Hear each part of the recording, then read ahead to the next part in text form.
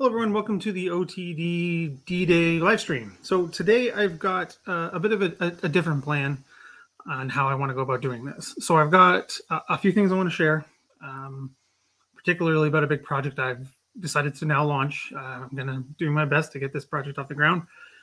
I'll talk about that in a minute. Just going to give a rundown for today. There's two major stories I want to share about D-Day. One's a Canadian story and a unit I'm sure many of you know that I've covered in the past and have a connection to, a hometown connection to this particular unit, and a little bit of show and tell of something I have from them, and it'll be cool. And then there's a few things other people have. Oh, sorry, and another American story, actually, that I've been waiting to do something with for quite some time. And it's a really, really interesting one I found quite a while ago and haven't done anything with. However, so we'll get to that. And then, of course, some people have asked me to talk about some other topics, so I've prepared some stuff on those. They're not necessarily D-Day topics, but they are Normandy topics. So I will cover those with some insights I've had and made in the last little bit. And then we can do Q&A, I guess. We can do an AMA on this stuff if you like. And I'm planning on going all afternoon, if you like. So if people are still willing to watch and there are still good numbers, I'll keep going. But other than that, I got something a little different to start off with today. So just bear with me for a moment, and I want to get something running here. But I hope everyone's having a good day. We got a bit of a hazy time here in Ottawa now due to the fires in Quebec. But I'm okay, not in danger. It's just Ottawa's extremely hazy. So we're going to start off today's live stream with a little video that I've made.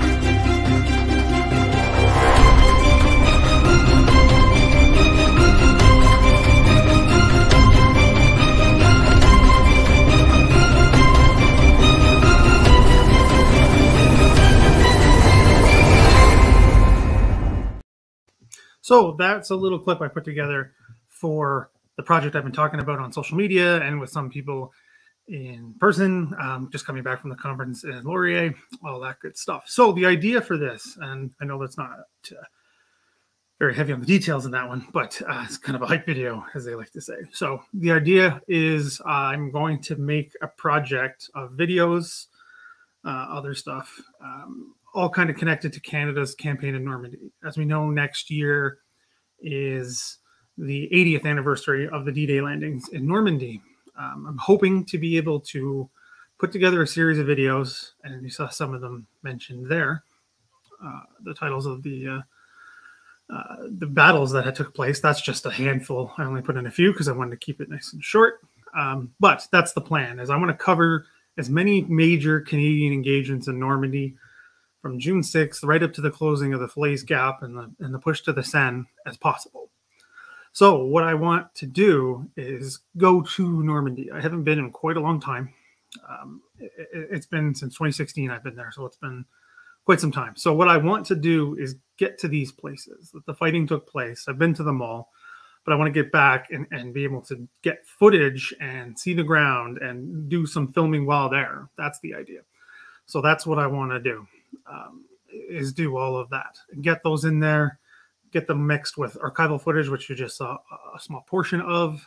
There's lots of it, lots of Canadian stuff, lots of other stuff as well. If I have time, I will go to the other beaches, tons of that stuff. So this is going to be a big project. So what I need is some help. I'm just going to be outright honest with everyone of what I'm trying to do with this. I need some help with that. So there's many ways you can do that. The best and easiest and cheapest way to help is to watch the videos on the channel. If you're new here, please subscribe. That is very, very helpful to me. If you haven't subscribed to the channel, please do. That really, really helps. it helps get the numbers up. The bigger the numbers, the more people seem to respect channels. That's not even a reflection of quality. It's just to be how that goes with YouTube. The YouTube game is all about numbers. So getting the viewer numbers up, the subscriber numbers up, the video, all that stuff. There's lots going on there.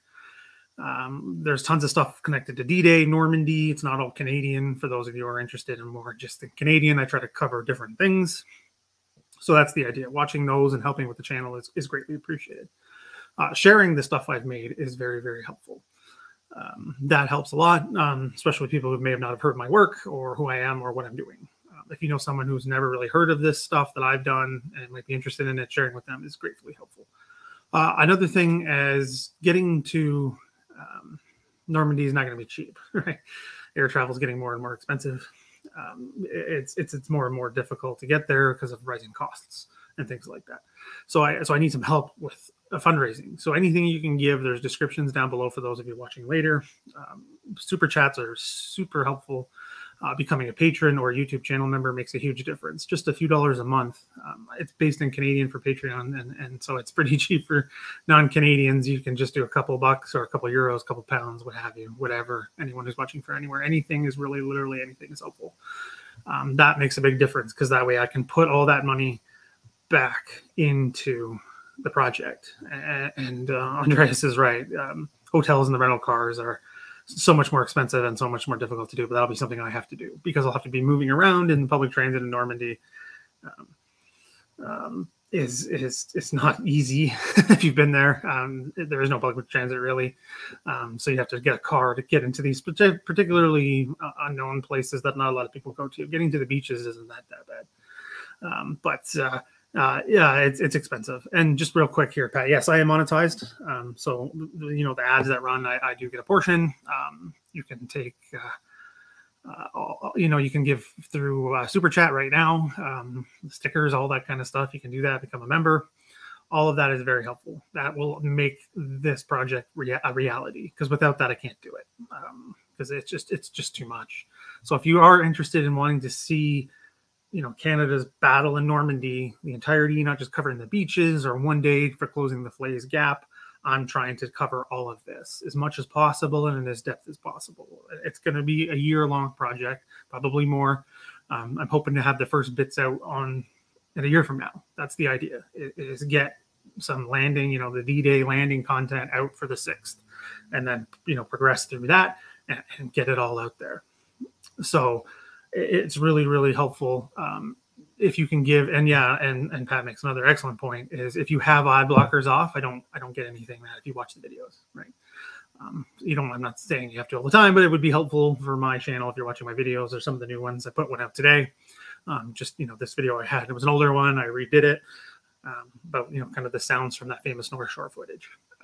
So there's the stories explained in the video. So please go watch that afterwards and keep ads on, and please watch them fully. And watching videos fully is extremely helpful. That helps. And buying merchandise. Sorry. Susan said something and I just missed it. Yes, buying a t-shirt. So there's a link down below for that as well. And it comes up on videos and things like that of buying some merchandise. That helps. So it really helps anything because I get a cut of those proceeds. And I'm putting all that back into this project. So all of that is very, very helpful to get that stuff and get this project on the move because it's going to take some time over there to get all this together. And exactly as Susan says here, it will be in order. So I want to cover real quick. I want to cover the landings, that fight to that, to that halt order that goes out on the 6th, the stuff into the 7th, the things that happen at the Ardennes, the brigade fortress fighting at Puteaux and Bretteville, and what goes on at Cardenville Farm, which I'll go and talk about later. And then just moving forward after that, right? The kind of the battles and things like Operation Windsor and the taking of Caen and the push south of Caen, totalized tractable, closing the gap all the way through. So they'll be done in order. So that's the idea with that. So that's the big project. That's going to be a year-long plus project. I'm starting it as soon as I can after this. So again, any support I can get with super chats like this, thank you so much. Is very, very helpful. Thank you. It makes a big difference. So it's very, very, very, very appreciated and very, very helpful to get these kinds of things that I can plug into, you know, getting over there and getting that rental car and getting everything. I have all the kit I need. I have all the filming and I have all the cameras and everything, and it'll just require time in the archives to really get these stories done well. But yeah, it'll be done in an archive. Sorry, in a timeline. That's the idea, is get as much as I can. But any bit you can help, and thank you again. Any bit is extremely helpful. Any bit you are able to give up or to give to support me is gratefully appreciated. And again, everything's linked down below. You can get merchandise. You can help through Patreon. You can help through YouTube. Watch the videos. Share the videos. All of that helps with this project. Any other video that's already out there, watching the ads is very, very helpful. So anyway, so thank you, everyone. I appreciate it. Thank you for all of the help. I know some of you are patrons and YouTube channel members already. You can see that in the comments with the little symbol next to the name. That means they're a YouTube channel member. So thank you. So today, obviously, is the 79th anniversary of D-Day, right? That is, it's a big number. It's a long time ago. This is an important date for so many. Obviously, for all kinds of reasons, it's a day of sorrow for some. My family lost a family member. Juno Beach from the Regiment de la Chaudière. He, as far as I can tell, based on my research, never touched the sand alive. He didn't get in. So it's a day of sorrow for a lot, but a day of liberation as well, starting in Western Europe and France particularly, right? This is the first time the Normans had been liberated since the fall of France. So it's a huge deal for kinds of people. And I mean, Normans were killed, you know, the French people were killed in the fighting and the bombing and all of that stuff. But I've read accounts of the troops coming ashore and working their way on Juno Beach through Bernay-sur-Mer and in behind, you know, where the famous Canada House is, and which used to be the Queen's Own Rifles House, all of that, cheering as the troops are coming up and the tanks are moving forward, even though their houses were destroyed because they knew the Nazis were gone. So it's amazing that they are so appreciative of, still to this day, their ceremonies. There was a ton. I saw them, a bunch of them before I went to bed last night, just because of the time difference. I've been to a bunch when I was over there. There's a ton of them, all kinds of stuff going on at the Juno Beach Center, on the beaches themselves, all that stuff. And yeah, this is oh, and thank you, Andreas. I really appreciate it, getting German support. It means a lot. And thank you again. And I'm sorry people give you such trouble for being so interested in this stuff. It's a great thing that you're interested in this stuff and that we're able to get a different perspective from you and learn from you. And we can all learn from each other and our interest and our mutual interest in this stuff. So it's great. So thank you again. It is much appreciated.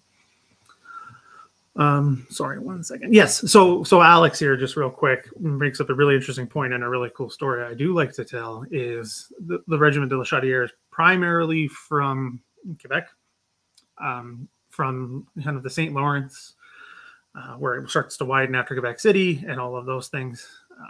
It's all of that area kind of moving up. It's very small, the Gaspé Peninsula. That's where my relative was from. So they had Quebec accent that is kind of developed since then a little bit, but it was kind of like an old Norman accent. So once these troops come in, and who they thought were Brits, because they're in British uniforms, or as they think are British uniforms, they hear them speaking French, and they get very confused because they're speaking with this accent they sort of recognize. Be like, hopefully never, but if Americans get, say Boston gets occupied and, all of a sudden, Shakespearean speaking Englishmen are coming on shore, it would be like that. It would be so confusing. And you'd be like, why are you talking like that? And where are you from? And all that stuff. So it's a great story. And they were so appreciative and they got really along very well with them afterwards, obviously, because they could communicate and they had a way to talk to everybody and what was going on, because it was not just over at that point, right? This is a battle that goes on for a long time. The lines stay forever. Again, that's something I'm hoping to cover in the series, is how long that actually is. It's quite a long time, is to how they try to push forward They take their initial objectives the next day, things like Bretteville and Puteaux and all of that, and hold, right? They're trying to hold, particularly for 3rd Division on Juno Beach. If you haven't read, and I'll link this stuff later, I lost the dust jacket at some point, but if you haven't read Stopping the Panzers, you should. It's a fantastic book. Marc Milner is a fantastic historian, fantastic person. Had him on the channel last year. It looks like I'm wearing something over my eyes. Yeah, it's a great book, but it's kind of groundbreaking in the sense of he digs into really what's going on, of what the 3rd Division's actual role is. It's to push forward and then hold. So that's amazing. That's what that role is. It's not just about filling in, the gap in between the 2 British beaches. They're here to stop the German armor. That's the point. They're there to stop it. That's why and Marc does an excellent job of covering all this. They're, added artillery and things like that. And it's a fantastic story, and how the Canadians are playing such a crucial role to stop that first counterattack by the SS armored divisions. Yeah, it's a great story. It's a great book. It only goes from the landings, talk about the North Shore, that famous footage, up until the 11th or something like that. So it's great. So it's fantastic. And it covers that, and it's a fantastic book. And if you want an eye-opening experience, and I suggest this for anyone, it's not just those who are interested in Canada and D-Day. If you're interested in D-Day General, I mean, this is one of the assault divisions, and they play a crucial role in stopping the German counterattacks, right? Because the armor is not hitting the American sectors. It's not really hitting other parts of the beaches. It's hitting right where the Canadians are, because it's tank country. And that's something why I need to get there. And that would be a particular episode, right? Is you have to show this, because if you've never been there and you don't see it, it's hard to describe what this area looks like. And it's wide open, where some parts, obviously, famously or infamously, in the American sectors, it's all that bocage, right? And some of the British ones as well. So it's hard to advance forward with, armor to counter an attack, or to bring up your armors like the Allies are to push forward. It's not easy to do. It's better to do this area, and this is where it comes to a head. Anyway, so it's a really interesting book. Marc does an excellent job. He researched this one for a long time. His father landed on D-Day. It's all that stuff. So he's got his father's recollections in there. It's crazy, and such a good story. So sorry, I'm having trouble keeping up with the comments because you guys are firing fast. So sorry, I'm just gonna go through stuff quick. So that's what we'll do, I guess. I'll kind of go through and then move to my next stuff. Thank you, Laura. I appreciate it. The super chat. Thank you so much. Already helping so much with this. It's fantastic.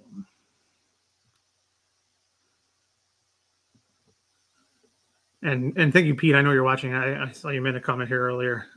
Thank you for your contribution when we were at the conference. That was great. Very much helpful. It's my first addition to the pot for this trip and this project.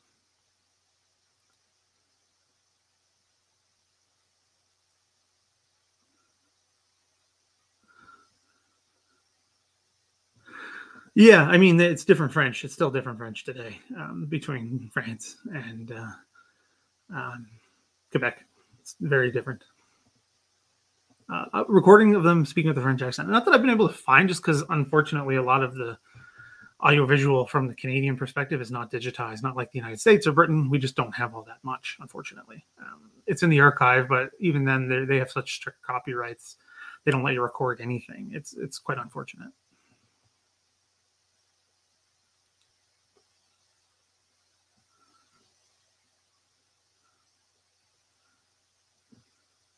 Oh, hey, Chris, thanks for coming out. I was surprised when people in Montreal refuse to speak English. Oh, that's really interesting. It's usually the opposite. If you try to speak French and it's not to their liking, they'll just speak English at you. I guess it depends on who the individual is, but I was just in Montreal, and that happened a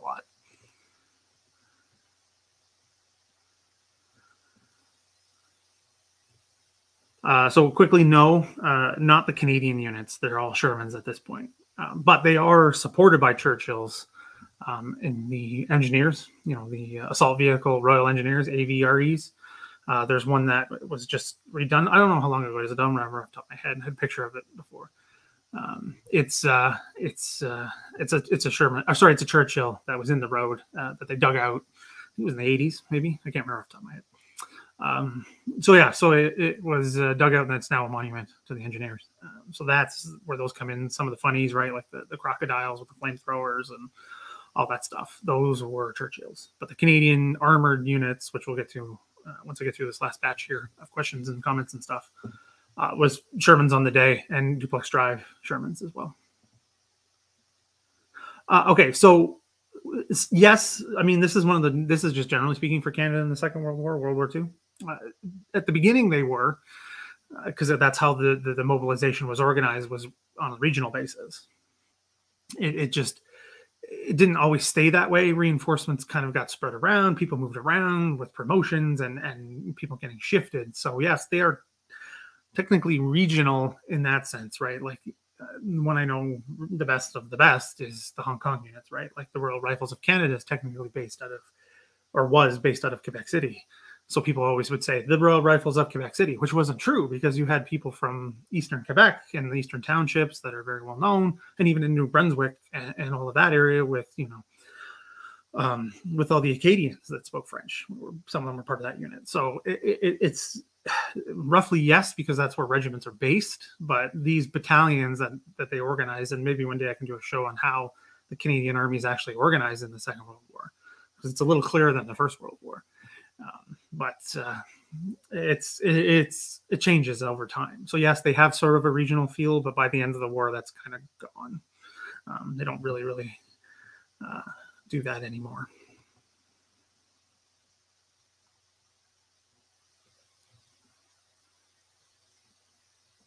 Yes, and thank you for everyone for helping with the channel growing. I have a big overall goal of trying to hit 10,000 by the end of 2023 for subscribers. We'll see if that happens. Yeah, that would be awesome. Just because, again, like I said, I mean, numbers do kind of make a difference.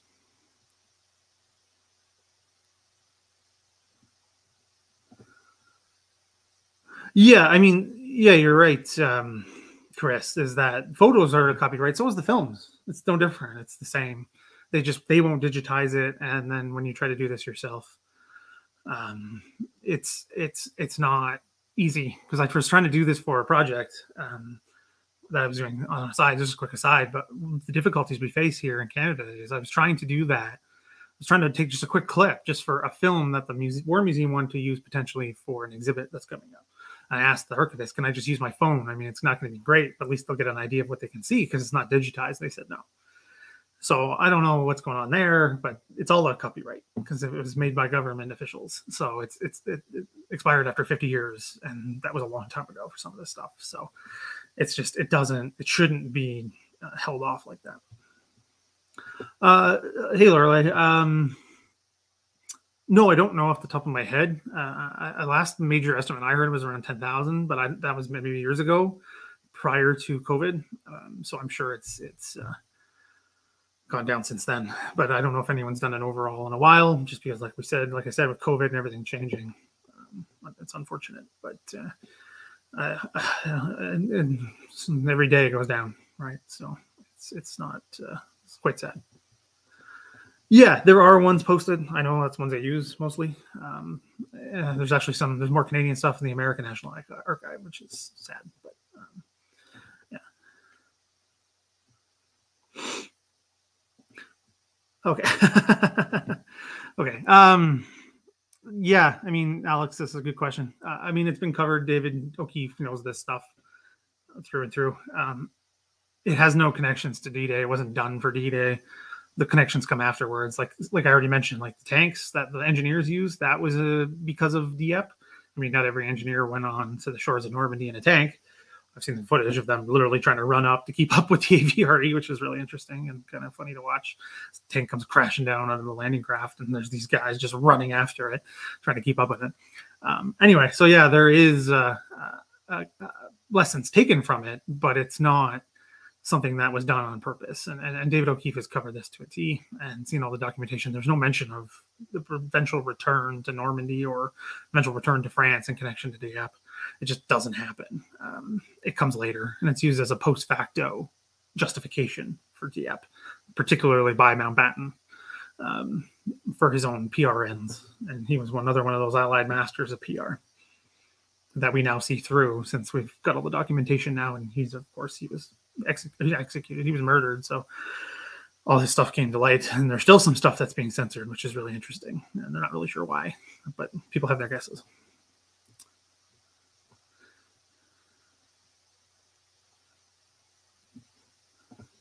Yeah. Oh, yeah. Yeah. And today, back then, yes, yes, they are connected enough to speak. It's how do I say this? Not insulting either, because I have a French Canadian background myself. It's seen as the French Canadians are viewed by the French as like the backwoods cousins, like that we're not as classy, and we speak this rougher version of French, and it's all not the same. And I've seen conversations; they can understand each other perfectly fine. Most of the accents out of Quebec, anyway, or French Canada, it's completely fine. It's kind of like comparing a New York accent to an Alabama accent in a way, or the posh English accent to, I don't know, poor neighborhood accent or something like that. It's seen as lesser, which is not fair, but it is what it is. And thank you, Phil.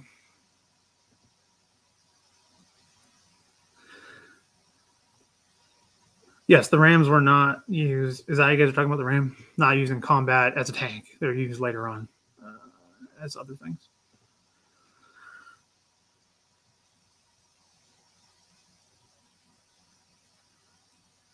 Yeah, and the kangaroo, which I have a video of on the channel.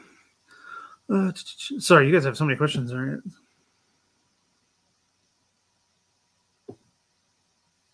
Oh, thank you, Nicholas. I appreciate that. Sorry if I missed anything. I'm just trying to catch up here. I guess this has turned into an AMA.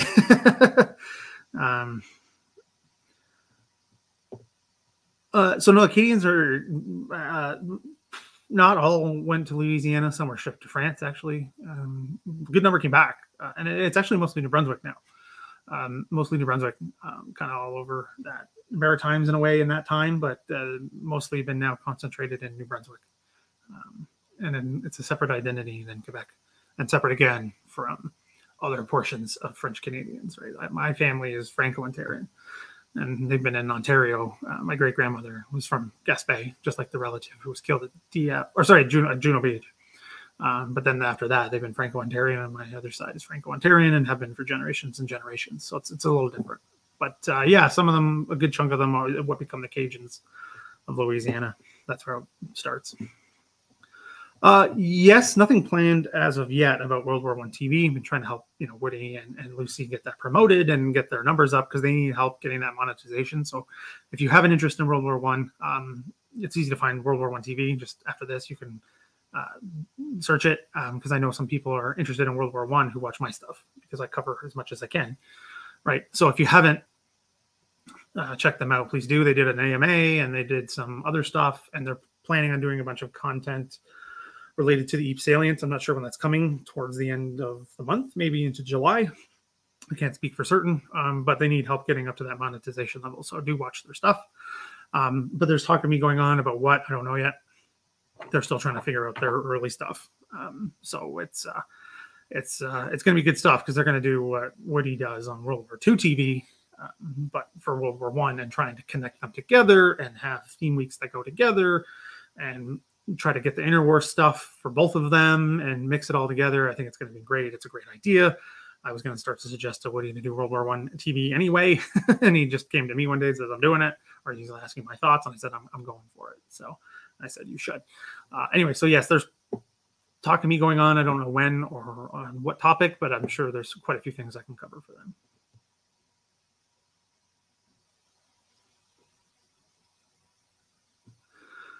Yeah, I don't feel sorry for Man Batten at all. He dug his own proverbial problems, or grave, if you will, for that. He didn't do himself any good with that. He could have explained it differently, like there's top secret things that we needed to do, and that was it. Instead, he just kept doubling down on the things that were not true.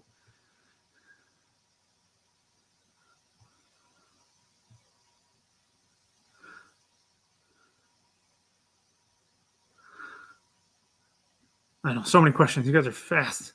I think I may have caught up. Yes, George, you are correct. World War I TV has hit 1,000 subscribers, but to achieve monetization, it's not just 1,000 subscribers. You have to get 4,000 watch hours. So like things like live streams, that's why it's good to watch them, because if 1,000 people were to watch them for an hour, that's 1,000 hours. So they got to hit that. So if you haven't seen their stuff, please go back and check it out and spread it to new people as well. That's where those numbers really start to go up, is when new people see it. So yes, they're at the 1,000 subscribers, but it's only half of the, what you got to do. Yes, I very much am looking forward to it. They're still working on their kind of next to launch into things, right? So we'll see after that how they kind of get into the rhythm, and then hopefully I can jump on. Yeah, it is all connected, Andreas. I agree. It's really interesting. Oh, and hey, Sean, thanks for excuse me, for coming on board and being YouTube channel member. Very much appreciated. Along with the rest of you, Susan, everybody else. And Susan's a great supporter of people doing history and science as well. She's a great supporter. She's a great person. So way to go, Susan. And Sean. Woo. And Andreas as well. Great supporter. And thank you for the super chat yet again. But yes, I used to not be so interested in the interwar period. And then I got my interest in World War I more academically, and then connecting it to World War II. And now it's such a fascinating time period of how these things all connect together. And it's amazing that people are able to do this.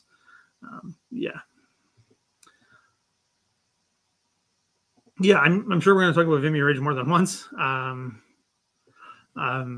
Yeah, it's well, as you know, if you've seen my shows on this stuff, I don't think it's so easy as that. Just to talk about Vimy Ridge as it is, because I think it's overdone and all that stuff. But yeah. And yes, sometimes this doesn't work though. If you just let it run, it has to be new videos. If you just keep watching the same video over and over again, it won't count, unfortunately for them. So that's why you got to spread it around. Or if you find something really interesting, tell people about it. So yeah. So okay. So now that we've kind of got that initial half an hour rush over, if that's okay. Yeah. I mean, yeah. Yeah. 1923 in Germany. Sorry. Yeah. As you guys know, sometimes I get distracted. It's yeah, I mean, tons going on. 1920, well, 1919 all the way through, particularly into the mid-20s. It's a crazy time period in Germany, and so much change and counter change. And anyway, you're the expert on that. Yeah, but yeah. Well, Very Rigid would be very much part of the program that I'm trying to run the project. But Very Rigid would be its own episode. Probably one for the Black Watch, because the kind of the lore and myth that's gone into that, and then looking at the other units. Sorry, that fought at the same. I thought of Operation Spring as well, right? The Black Watch tends to get a lot of the attention, so I would love to cover the other units that also fought on the bridge that day. Okay, so if you don't mind, we can keep your questions coming in, or if you think of something, but I want to just do talk about the First Hussars, if that's okay with everyone. So this is one of the stories I wanted to share. So this is Lieutenant, I forget his name, Christopher McLeod. Oh, Charles, sorry, I apologize, Charles McLeod. So he is part of the First Hussars. He is one of the commanders of one of the DD tanks, which are known as duplex drive tanks, that launches from a landing ship tank and then goes to the shore. So the idea is these would launch first, sit in the water, and try to suppress or pick off German strong points, bunkers, machine gun nests, all that stuff, so that the infantry could come in, and then they would push ashore, and then, sorry, I can't see myself. Hopefully this is making sense with my hand. They push ashore, and then the infantry comes in behind. They had some technical problems, and we'll talk about it as so as we move along. And I've already done a video on the First Hussars. I'll link it afterwards. You can check it out afterwards. It's about them landing on Juno Beach on D-Day. And it's a little more in depth than this will be, but this is just a cool story I wanted to try and make a video with. And I might, if I don't ramble too much and I can kind of edit this better, I'll pick this part out of the live stream and then put it up as a video talking about McLeod's experiences landing on Juno Beach. So in the war diary for the First Hussars, there is reports. So you have McLeod's report. You have one from Leo Garapé. I'm sure many of you have heard of him, and we'll come back to him in a minute. He is the individual who's responsible, for those of you who have been to Courseulles-sur-Mer, for having that tank, the DD tank in the center there, and by the main town part there, by the harbor, by the waterway, just on the other side of the Juno Beach Center. So the tank was called Bold. It had sunk. It was the squadron commander of the 1st Hussars. Tank went in and submerged, and it was swamped and went under. But they picked it out in the 60s, 70s, and it's now been sitting there, and Garapé was the reason for that. And he moved to Courseulles, and it's a great story, and I hope to do more with him in the future. However, so why McLeod's is really interesting is, we'll get to that why. So he talks about how he has to prep this tank. You have to get it ready, right? Because I did another video where they're designing and showing how a DD tank works. You can, again, check that out after as well. You have to get a screen up that inflates and then is held in by steel struts that keep it up, keep the structure up. And that way it can float into land, and there's propellers on the back, and you can steer your way in and go in. So that's what they have to prep, make sure that's all good to go.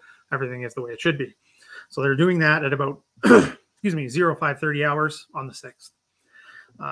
And of course, rough conditions. We know the conditions prior to D-Day were difficult, right? The entire invasion is postponed a day, famously, and discussion of the weather.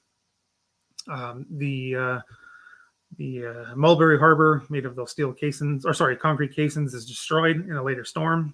That's why there's only the one at Arromanches in the British section is the only one left. So we know that these conditions are extremely difficult. So this comes up. So we have to get that ready. So, and this is quoting directly from McLeod's report here. So he noted that the water was quite rough at the time, and when we were 7,000 yards out, the Navy commander asked Major Duncan, the commander of B Squadron, which is what McLeod and Garapé were part of, what they should do.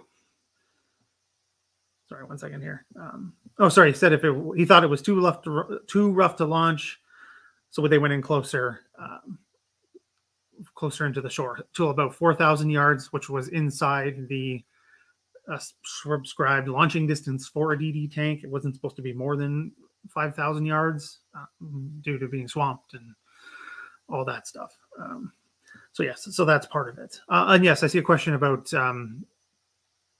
a DD could fire in the water. Yes, they could. So the idea is you could control the sides of the screen independently. It could drop it. You could drop the front more because it was independent with the air canisters. It wasn't just a big one that was doing all of them. You could say deflate this part of the thing underneath. I mean, very difficult to see. Like you can see in the videos I've done on this, in the video I did on this a while back. The commander or whoever was driving it their head was above the screen, so they could see. So if they ordered them to drop it a little bit, and that's done from inside the driver position, you can tell them what to do, and they can drop the screen, and then they can direct the fire. And that was the plan, and they could do so, and some did. And not McLeod's tank, but some did at Juno Beach fire from the water, particularly from the 1st Hussars, but that was on a different sector of the beach, not this one in and of itself. So at about 4,000 yards, they launch. The first and second goes, McLeod is in behind that. And then McLeod talks about, and this is again a quote, "I steered my tank all the way to the shore because it was too rough for the driver to steer down under the water, down below in the tank position. And there was too much going on because they couldn't see, so they would have relied on those up top telling them where to go, commander up top. So the commander, McLeod, just did it himself. So he just drove straight in because it was so difficult. He didn't wait to fire or try to support the infantry that way. So miraculously, sorry about that, everyone, his tank lands in the right spot. That is very uncommon for the DDs across Normandy that land on D-Day. He was in the right position along with those other two that were with him. And then a few infantry landed almost behind them. So this is how it was supposed to go, but it didn't quite work out. as they wanted with the timing. So they were right behind them, and he talks about deflating a screen and immediately engaging German pillboxes right to their immediate front. So they're having to engage those, suppress them, and destroy them with their machine guns and the main gun of the tank. So he talks about after 15 minutes, the engineers show up with their AVREs to clear the beach and make beach exits. They do it fairly quickly, especially being for under fire, in about half an hour. So McLeod leads his troops, so 3 tanks, through the gap to find the infantry company that has now got ahead of them. So they move through Corsol, meeting very little opposition because the infantry had been clearing it, but also catching up with the infantry and supporting the remainder of the attack. So they came to the outskirt of the town. Again, at the time, it was very small. It's not a big place today. Still very, very small at the time. So they get outside the town, which wouldn't have taken very long in terms of driving distance. They see a mine sign saying there's mines over here. So the infantry work their way ahead, and it turns out there is no mines. So the Germans just threw up a sign saying there's mines, and that's it. There isn't any, so they continue on. So they continue the advance. And I see, sorry, this question I can answer very quickly. At Omaha, the DDs are Shermans. They're all Shermans. All across. On the British beaches, Canadian and American, they are all Sherman DD tanks. Yes, the development started with the Valentine, and there was other work being going on, but the ones who land Normandy are all Shermans. So they covered the advance all the way to, no, AVR, not flail tanks, the actual engineering tanks they use just to get closer. With all the, big heavy spigot motor on the front there. So they covered the infantry back to the first Hussars here, back to the infantry advance to Riviere, where they took 2 bridges in control because the Souls River winds its way through into this area. So McLeod takes his tank to the center of town, and they go to move through to secure it, with the town covering a platoon of infantry when they're opened up on. So he opens up on them with 6 rounds of high explosives in the position. And then as he moves forward, he can see about 5 German dead in the road near where the position used to be. So the commanding officer of the Regina Rifles, the infantry who they are supporting, wanted them to move up to the right flank to cover the infantry who continue on forward. So McLeod is leading the squadron now because the squadron leader's tank had been swamped and sunk. So he's moving forward. So at this point, the B squadron is 2 tanks from Squadron HQ, another troop of 3 tanks, and his troop. So they moved to the right or the west of the town and swung through the fields to the south. At this point, he sees a haystack and just opens up with 2 rounds of high explosive. At that point, he notes he feels a jolt in the tank, and then the turret moves on its own. The driver reports that his periscope is gone. He can't see anything. And the gunner reported that his traverse gears are broken. And he immediately gives the order to the driver to swing left and speed up to get out of there. A moment later, another shell hits the top of the turret, hitting the copula lids on top. I can show you those in a second with my little show and tell. So Garapay talks about this point in his report about seeing McLeod's tank burst into flames. So that's quite interesting to see that these 2 things are being reported about 3 weeks after the landings themselves, but from 2 different aspects and from 2 different individuals. So going back to McLeod, and again, this is quoting here, my face seemed cut and my earphones and tin hat, so the earphones used for the internal communications of the tank and his helmet are knocked off his head. And then he crouches down to the driver to give orders to keep moving and have the co-driver who usually operates the frontal machine gun to tell him where to go because his periscope is still intact. At this point, the tank is on fire. So the driver, for the gunner operator pulls out a fire extinguisher and hits all the knobs to try with the fire suppression systems, but they don't really work. The motor stops working, so they all bail out. Gunner, operator, and McLeod himself get out through the turret on top and onto the ground. But they unfortunately find that the turret was in such a position that it would not allow the driver or co-driver's hatch to be opened. The DD screen, the canvas screen that made it float, is on fire at this point. So they're trying to move all of this off. So at some point, it doesn't say how he does it, but McLeod is able to move the turret enough to let the driver and co-driver get out. I don't know how he does it. I don't know if it's manually or he goes back inside. He doesn't say. So actually, unfortunately, the co-driver can't get out of the hatch after it's been cleared because of Bostik. It's a type of sealant that was used to waterproof the DD. So they would use the sealant on top of the door, so they didn't get in. So the water can't get in, but it worked so well he couldn't get the door back open. So he goes out through the driver's hatch. At this point, because they're under fire, they go in front of the tank into the high wheat to hide. But at this point, he mentions how McLeod mentions at this point he can't see outside his right eye. He can't see out of his right eye, but nobody else is injured miraculously. He says that he thinks that around this time it's around 16:30, so around 4:30 in the afternoon. So at this point, the whole crew works their way back to Rivers, where they go to a regimental aid post.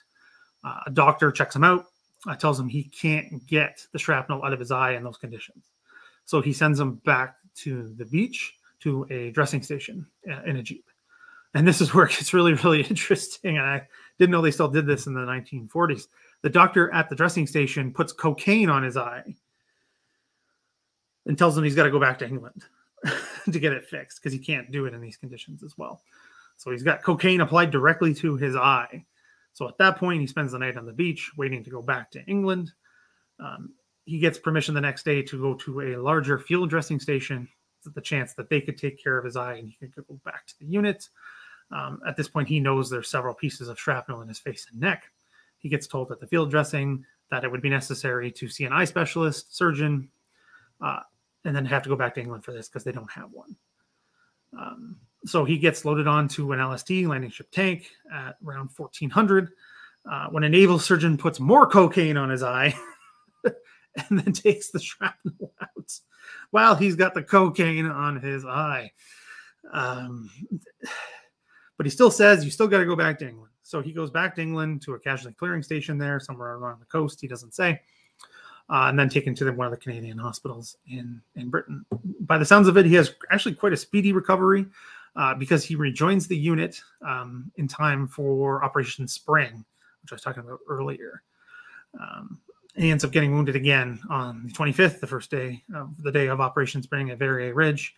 This is the second time he's wounded, and it ends his war. His war service ends at this point. The wound is serious enough that he's sent home. So, yeah, that's just the one story that I've been sitting on for a while. It's been in the war diary. Other people have talked about it. He takes a blow, I guess, the shrapnel or, the jagged edges from inside the turret and, is able to keep going somehow and thinks he can keep fighting. Seems the cocaine to the eye, the official application of the cocaine seems to have made the difference, making him feel like he could go back. All that stuff. So, yeah, it's a crazy story. And he comes back in time for Operation Spring, especially for taking a chunk of metal multiple chunks of metal to the face. And he's able to come back. So, yeah, they just straight up apply cocaine to his face. So, yeah, I'll go through the questions, but did he regain his vision? As far as I know, yes. I don't know otherwise. It doesn't say otherwise. I couldn't find his record or anything like that, unfortunately. So, yeah, as far as I know, yes, because someone within the First Hussars did some research on this. So, I forgot to do this while moving forward, but so this is taken just after the landings at Courseulles. So you can see the river and why it takes this weird, crazy course, and where the Juno Beach Center sits today, on what's called the island over here. So it's this is why taking those bridges into Rivers were so important, and this is where McLeod is talking about fighting his way through, and Garapé does the same, talks about how they basically have to blast through these walls to advance through the town and do it bit by bit. So yeah, it's a really cool photo. And here you can see the fires that are breaking out in the town and getting a better idea of where the Juno Beach Center sits today. So yeah, it's really cool footage. Or sorry, photos from D-Day. And there's more taken over. So I'm just going to go back here because I know there was a bunch of questions and I missed them. So just let me... Yeah. So, oh, hey, Scott. Hopefully you got here in time for. I'm not sure when this came in, so hopefully you got in time to hear that story. If not, you can watch it later as well, and I might try to hopefully edit it or redo it again into a separate video when I get some time. But yes, sorry, going back to the questions. Yes, DD tanks. Some of them were. That was an idea. They hadn't worked it a little bit to do with the Churchills. But yes, it would have required them kind of be backwards, and that would have gone counter to the reason why the DDs were going to be used in the first place, because they were going to be floating gun platforms, right?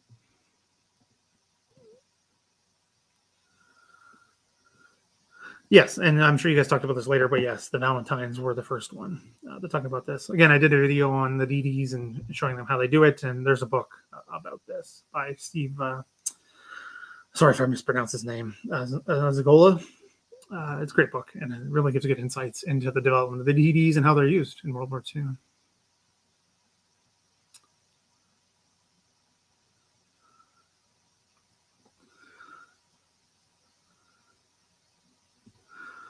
Yes, there was a lot of,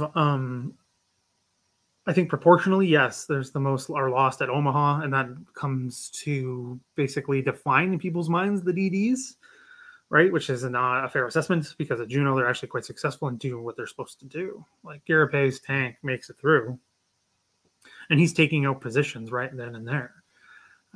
There's a note from, I think it's in July, mid-July, I can't remember off the top of my head, in the First Hussars War Diary from the Royal Winnipeg Rifles about how without the First Hussars, the casualties in their sector would have been huge and much bigger than they were.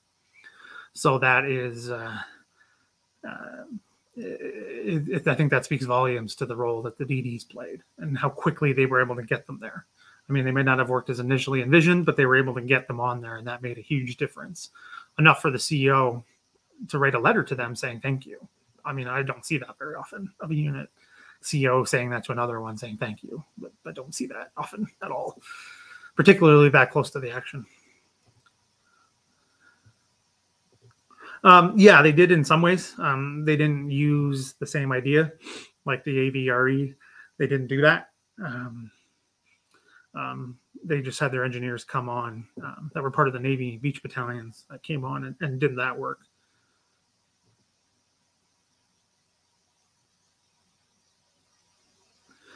Yeah, I mean, I've seen that video. It's very powerful. Any of these guys talking about this stuff, it's intense. So at Omaha, I mean, Steve Zagola, there we go, he comes to me, was on World War II TV a while ago talking about Omaha, the DDs on Omaha. They were launched too far out for the conditions especially, but even for their, perfect conditions where they tested them in like a calm lake and kind of things, they were too far out and they got swamped and came under. So they stopped doing that and just landed them on the beach, which ends up helping. But yeah, it's intense. What happens at Omaha because they're too far out and they're not meant to go that far, and it just ends poorly. Yeah, and of course Rob covered this. Yeah, I know I'm obviously very interested in the First Hussars, and I'm very interested in the DDs because I think it's such an interesting story. Yeah, I'll find it. I got a bunch of linking to do for this afterwards, so I'll link it down below as well so people can check that out.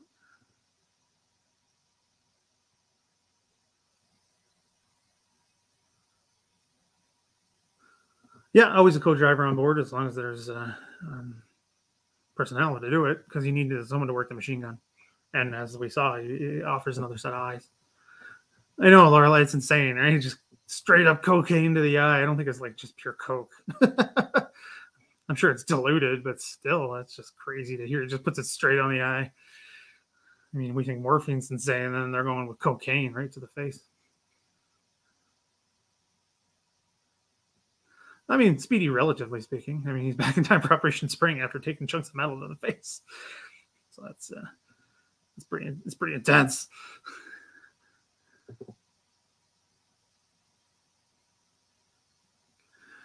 So sorry, I have water here somewhere. Sorry, just give me 1 second. So yeah, yes, they tried. It was a little damaged. It's a little damaged a little bit. Oh, sorry, wrong answer. Anyway, it was damaged a little bit. I mean, it's not a big one to begin with.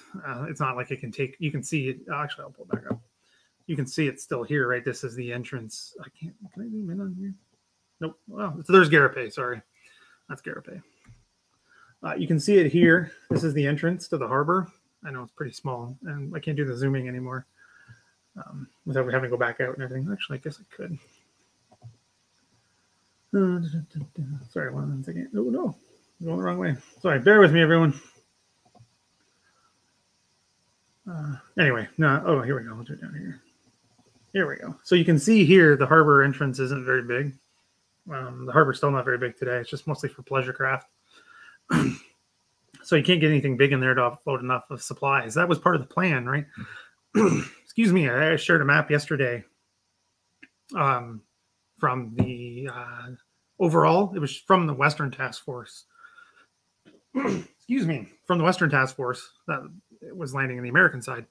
But showing the major ports like Osterheim and all those, and Besen and all those places. Courseulles is on there. So clearly it was part of the thinking that they could maybe potentially use it. It gets used a little bit, but as you can see, it's not big enough to do much. Still not very big. I mean, there's a bridge over there. It's pretty easy to get across. Same with the inner canal that's there as well. It's not that difficult to get across anymore. I mean, it never was, even on the day. Yeah, it's not because it's clear. It's because it's that low. You can see that some of them, not one, I don't think one on here.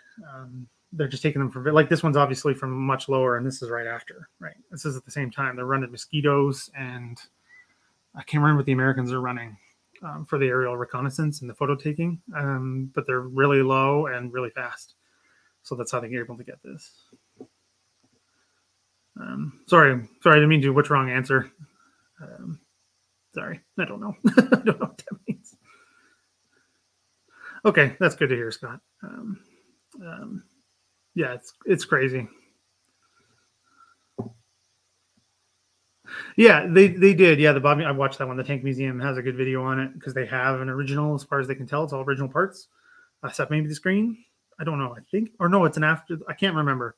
It's older. I don't know if it's exactly made at the time as these ones, but it's got the screen on the canvas screen and everything, and it's really cool. I hope to one day to be able to get there and go see it. You guys know a lot about cocaine.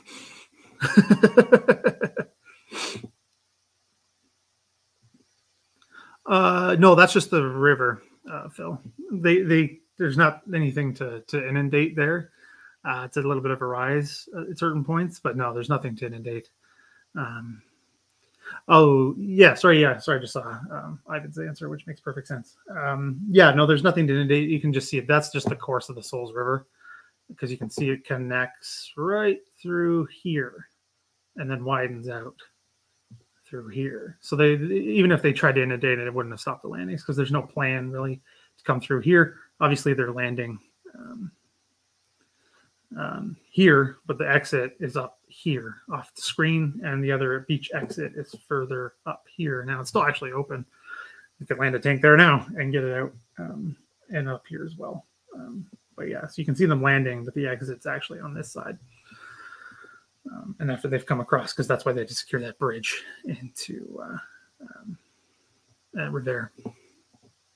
Yes, Spitfires, that makes perfect sense. Yeah, because they're so fast. Yes, I saw they cut a hole in it. That's not cool. That is not cool. Not on the beach, not as far as I know. I don't think so. There's guns. Like, there's guns on the beach. There's a 75 and an 88. And, I mean, it's still there outside of Bernay-sur-Mer, or actually right on the beach.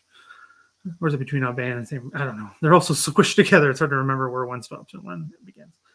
It's still there. Taken French gun from earlier in the war. There's 88s in behind, so that's technically an anti-aircraft gun, but not like set up on the beach. They don't do that. They don't do that because they were just got blown to pieces. Everything's back in behind. But no, nothing on the beach itself. There's guns a little further back, and one's still there today. I'm not entirely sure, but I think Garapay is the one who puts the holes in it. I did the live stream with Woody on World War II TV a long time ago now on D-Day. I think it was D-Day 2021? 2020? I don't remember. Anyway, may have been 2021. Anyway, where Mag goes and shows us the holes. Pretty sure Garapay did those. The gun got moved further up from where it actually was on the day. No, absolutely not. I mean, some had moved out as refugees and didn't want to stay there. Some people just moved around because they moved around. But Normandy was away from the fighting, right? In 1940, there was no fighting in Normandy. Nothing major going on because they had already been cut off, right, at Dunkirk and at Calais and all that stuff. So, no, there's no evacuation. The Germans don't know that this is the main landing area. Some of them don't believe it's going to be the mainland area and that's going to happen at Calais. So, no, there's no evacuation coming. The Allies can't say that. I mean, they're saying unknown messages that the Germans don't know what they mean, telling them that the invasion's coming the night before to the French resistance.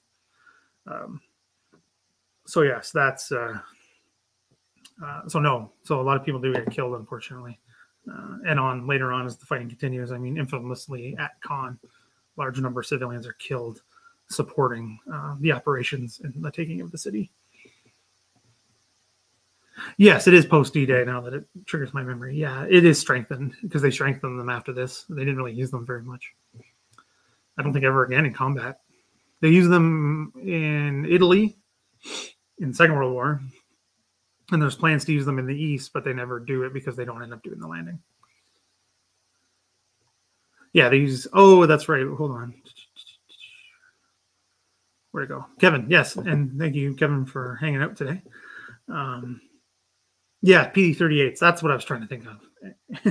You know, the Mosquito and the P-38 are fast, so fast, so bloody fast, and they can do these things without taking fire.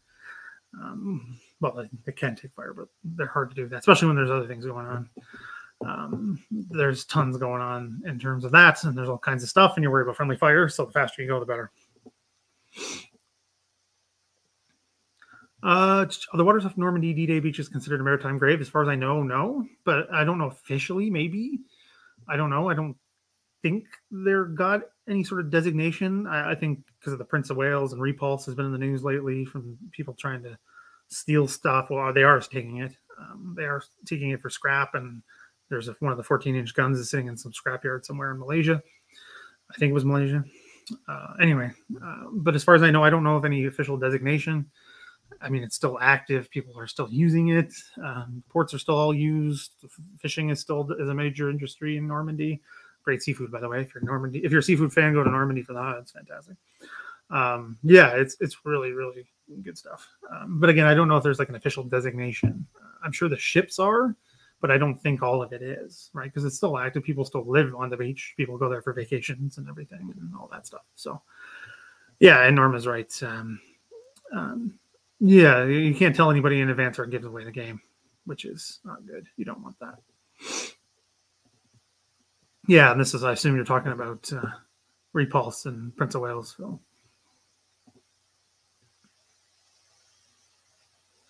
Yeah. Yeah. Oh, yes. And they did do them at Crossing of the Rhine, but I don't think the first Azars that were under fire. I think they come over later, but they're still using them. As for the Crossing of the Rhine. Yes, that's right. I forgot about that. And yes, they were. I think the Americans used them in some of the British units. Not in numbers like D-Day, but they are using them. That I don't know. Maybe. Maybe. We'll see. I saw Jim Park in the Netherlands in May. I think he's going. I could be wrong, but I think he might be going. He might be there today. I don't know. The Juno Beach Center today or earlier today for them. Not entirely sure.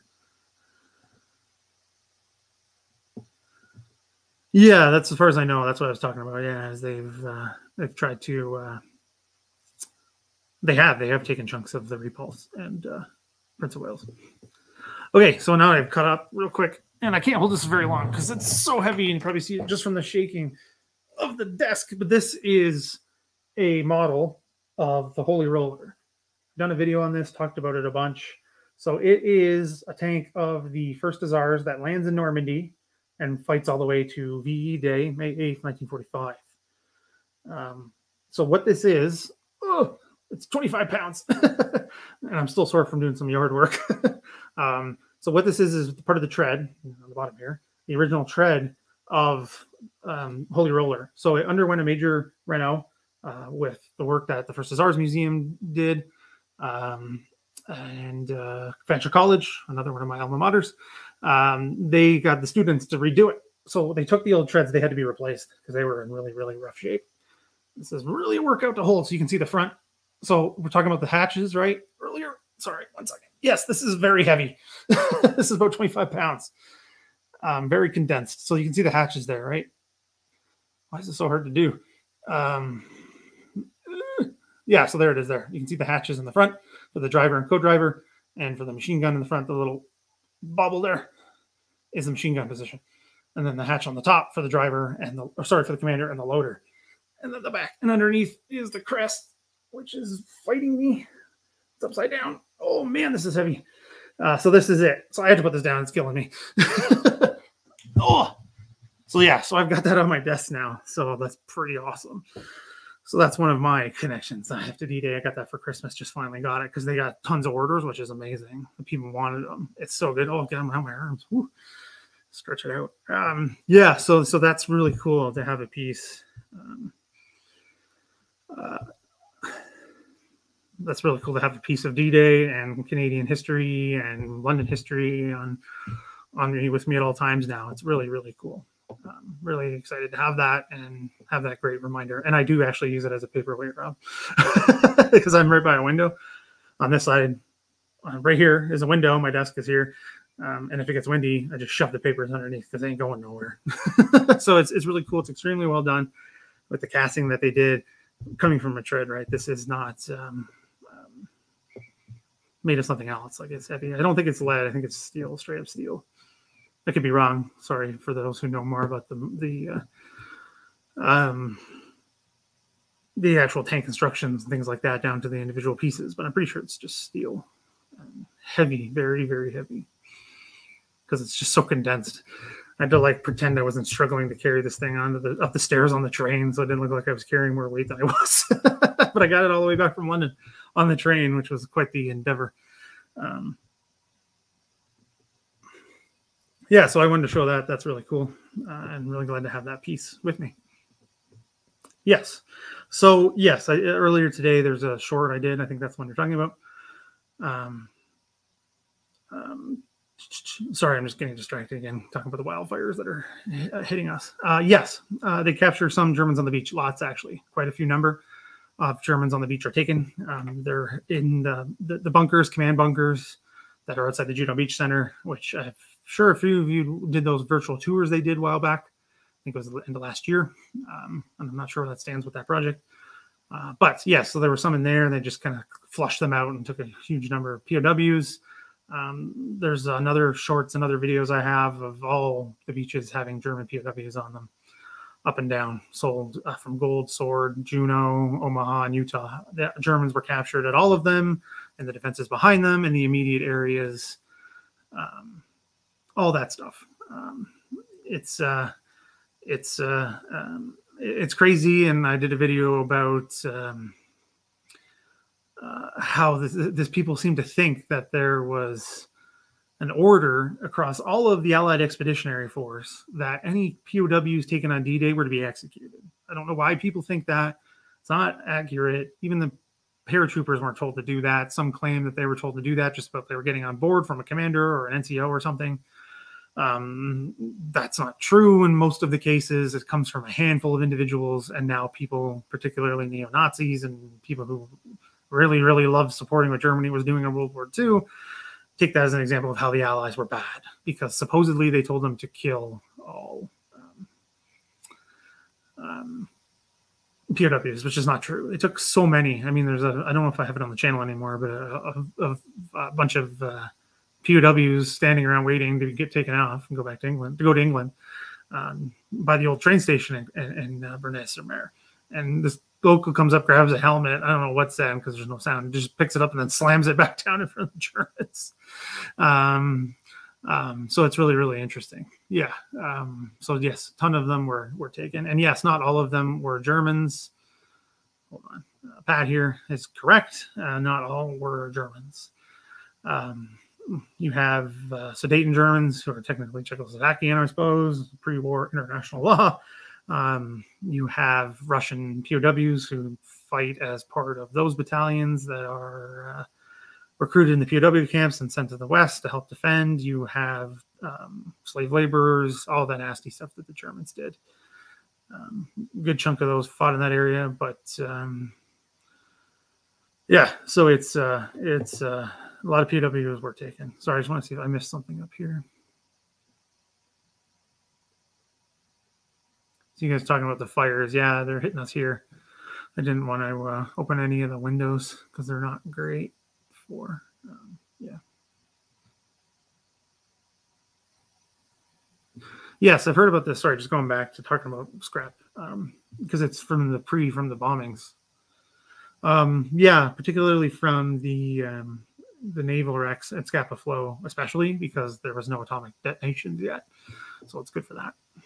Scapa Flow has been used all the time from the German fleet, but that's not a grave, right? I don't think anybody was. I could be wrong. There's usually one or two people that get killed when these things happen, but it was just a scuttling of the fleet. It wasn't like a battle grave or anything like that. Yeah, the weather here is awful. Really smoky. I didn't open a single window today just because of that. Like it looks like the sun is perpetually, setting as you normally see it here, but because of the smoke, it's awful. Because I'm just west of Quebec. Yeah, it's steel. I figured as much. I get confused. It's heavy. It's super heavy, so it's legit. Yeah, it would be steel because most of it's made of steel.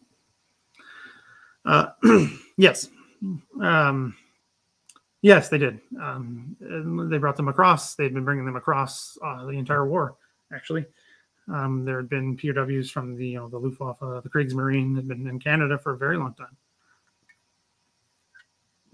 POWs taken during the Battle of Britain are sent to Canada.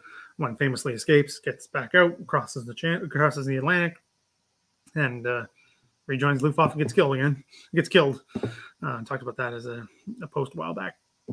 But yeah, lots of them. My grandfather remembers seeing them because he grew up around the Windsor, Detroit area. So heavily agricultural, still is. And they used the Germans as labor. Not slave labor because they paid them. And pay them great, but they paid them based on the international law and the agreements and everything. And not necessarily some of the guys he saw, but some of the German POWs enjoyed their time in Canada so much they eventually came back. You don't hear that about the other way. Not too many allies enjoyed their stay in the Axis prison camps and decided to emigrate to those countries. The Germans did, though, in the United States, Canada, and Britain as well.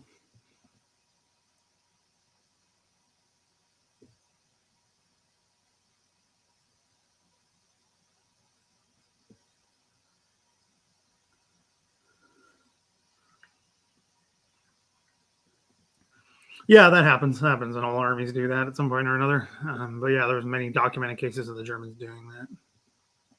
Yeah, you guys safe okay? And you guys should be okay where you are in Nova Scotia, but it's rough. Yeah, it's rough. Yeah, I mean, Jack, thanks for making a live one. That's great.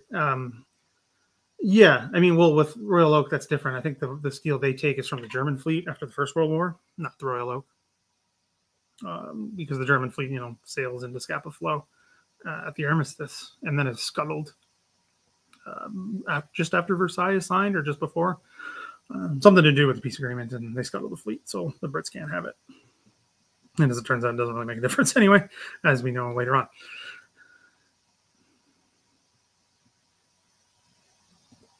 Yeah, that does not surprise me at all, Pete. I've heard that story as well. My dad worked with a few guys who were POWs and served actually in the German army. One was an Austrian. Yeah, they did not get treated very well. So,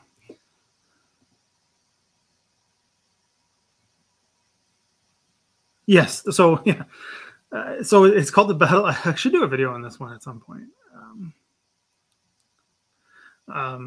The Battle of Bowmanville is because there's a POW camp outside Bowmanville, Ontario, which is just outside Toronto, and what is called the Greater Toronto Area today.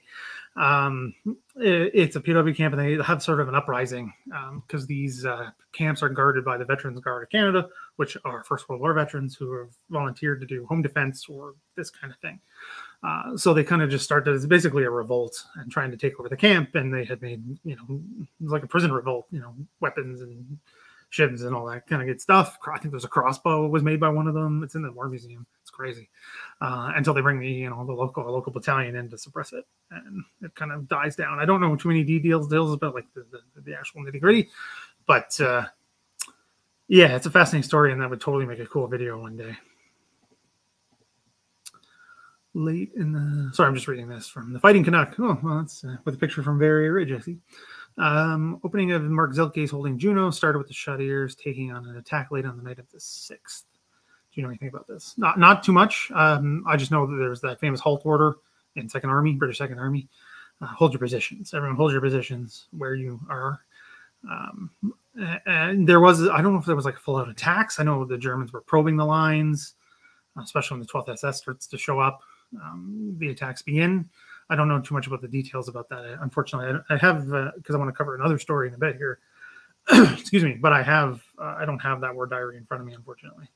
But yeah, I mean, there was scattered fighting throughout the night. It's not like everybody took the night off, but the next stuff starts the next day, right? When the 12th SS are able to bring up their armor and really start to hammer back some of it, anyway, not all of it, like Biron and Ati and all that stuff. But the Shottier, as far as I know, they don't get thrown back in any major way.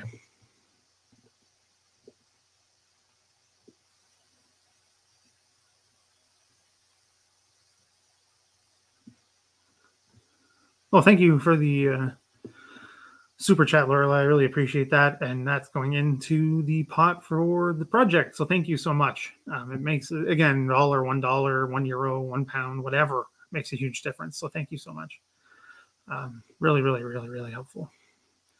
Yes, a lot of Italian POWs did stay in Scotland after the war, which is really interesting. I don't know, I just think these stories are hilarious and great, and how people get taken as a POW and then just like it so much they end up staying. I mean, the Canadians, in some cases, they let them roam free. They let them shop and go into stores and get stuff for farmers, and they gave them money, and none of them ran. There's nowhere to go, especially after the United States declares war. You can probably starve to death in the bush, which you will, or you'll freeze to death in the Canadian wilderness. So there's not really anywhere to go, and they're paying and feeding you and all this good stuff, where your homeland is, murdering millions and getting destroyed.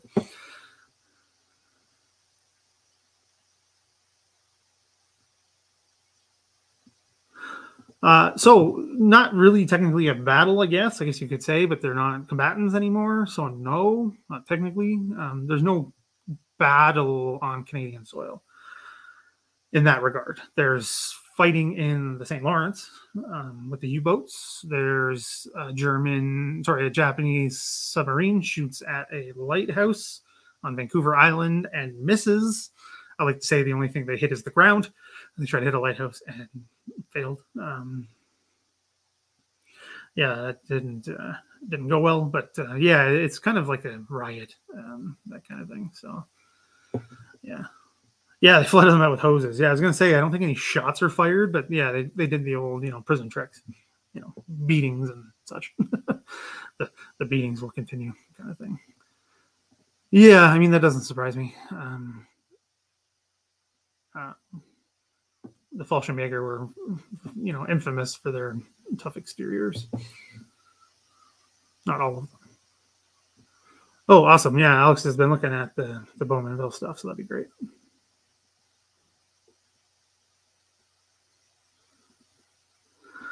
So, Norma, we're going to get to that. I'll get back to that, actually, okay? If that's okay, because I got to tell an American story. I'm just trying to get, you guys have so many great questions and insights. we'll get to Cardenville. And I showed this on Twitter the other day, but here's a piece of the wall. Yeah, they stayed off them because they met a girl. Some of them did. Some of them been after. I mean, that's war stories, right? Tons of Canadians, war brides. Some stay, some come back, some go over there, whatever. It's people move around a lot. Yeah, war is crazy for these kinds of things, and people do, and lots of men do lots of things for the girl they've met, right? I'm sure many of us have. That's a good question, Sean. Sort of, not really. I mean, if there's interest, we can ask around. It's an idea. It's an interesting idea. It's something that we could all give us something to discuss, and we can do it privately. If people are interested, I'd very much be willing to organize that. I could curate it, and we could do it that way, or whatever. I mean, we got librarians, historians here, right? And people are very interested. So, if there is an interest, we could definitely do that. And I have some in mind already, actually. Yeah, book club would really be cool. No, not yet, Chris. People got lots of good questions. And don't just read about it in Stacy. There's much better out there. Marc Milner's book is better than Stacy on Cardenville. Much better. Oh, okay. So maybe they just fired some warning shots at Bowmanville or something.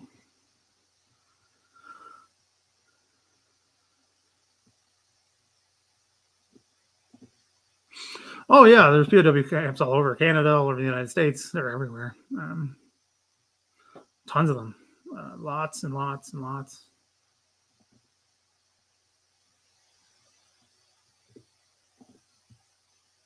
I don't have a news. You're talking to me?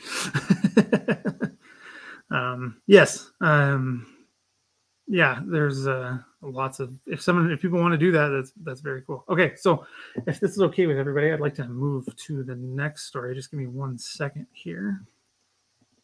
I just got to find where I put the thing. 1 second.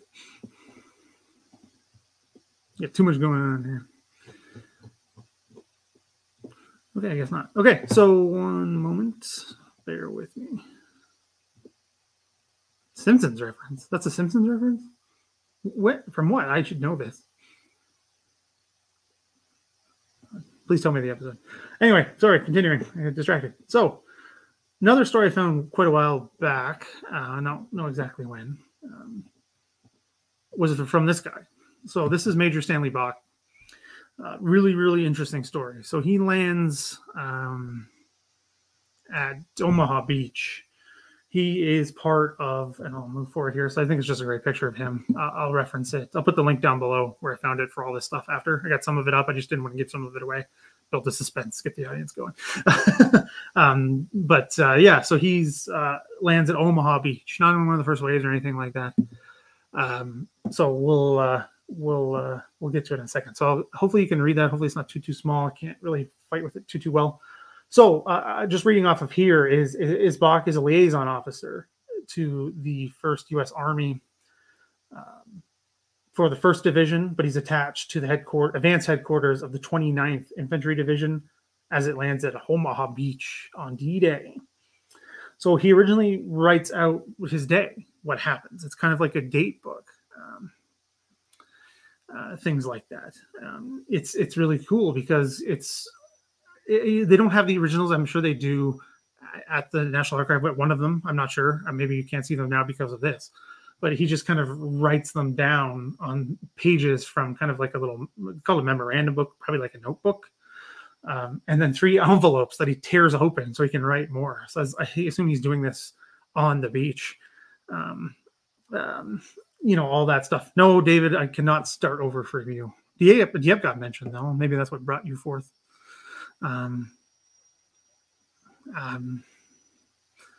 Yeah, you guys have enough questions. Maybe we don't need a book. Well, we could frame it around a book. We could do that way. Actually, that'd be really cool. I can't start again. I'm too far in. We're in the middle of an Omaha story. Anyway, so it says here, yeah, he writes it on an envelope just to cover his thoughts. So I assume he's doing this. He talks about it as he's moving through. So yeah, it's really, really cool. What do we say? Dieppe once, and he appears. Anyway, so the original notes are the ones in capitals. So like you can see here, 0310 breakfast, right? So that's what his original one. So I think this is really cool. That just kind of gives a blow by blow of literally what's happening. So you can see he's up for D-Day at 2:30 breakfast. The barrage starts at 5:45. H hours is 6:25 for Omaha Beach, earlier than at Juneau. He gets into the landing craft at 8:30. He just puts literally very rough sea coming in from a mile offshore, waiting to get in. So he lands, he says, at 10:10, ramp down, ankle deep, wonderful handing of craft, landed at St. Laurent-sur-Mer on Easing Green Beach. And then pretty much immediately pinned down by rifle and artillery fire. Down to see General Wham, part of the division. So 1st Division up St. Laurent Point to Strong Point, and the Navy shelled Point. So they're working their way up the cliffs as they're taking these positions. So they have to dig in because they're still taking fire from in behind. They're still taking German fire and rifle fire and machine gun fire. So they have to dig in for this advanced HQ that he's part of. So he digs in 5 feet deep with a 2-foot stone wall in behind. So he's very much dug in, and this is not the end of the story. So they're taking mortar, rifle, 88, and machine gun fire so heavy on beach, it's either get to the ridge and back of the beach or being killed. So you have to take your time. You have to go as quickly as possible across this beach to get up into this position that they've taken.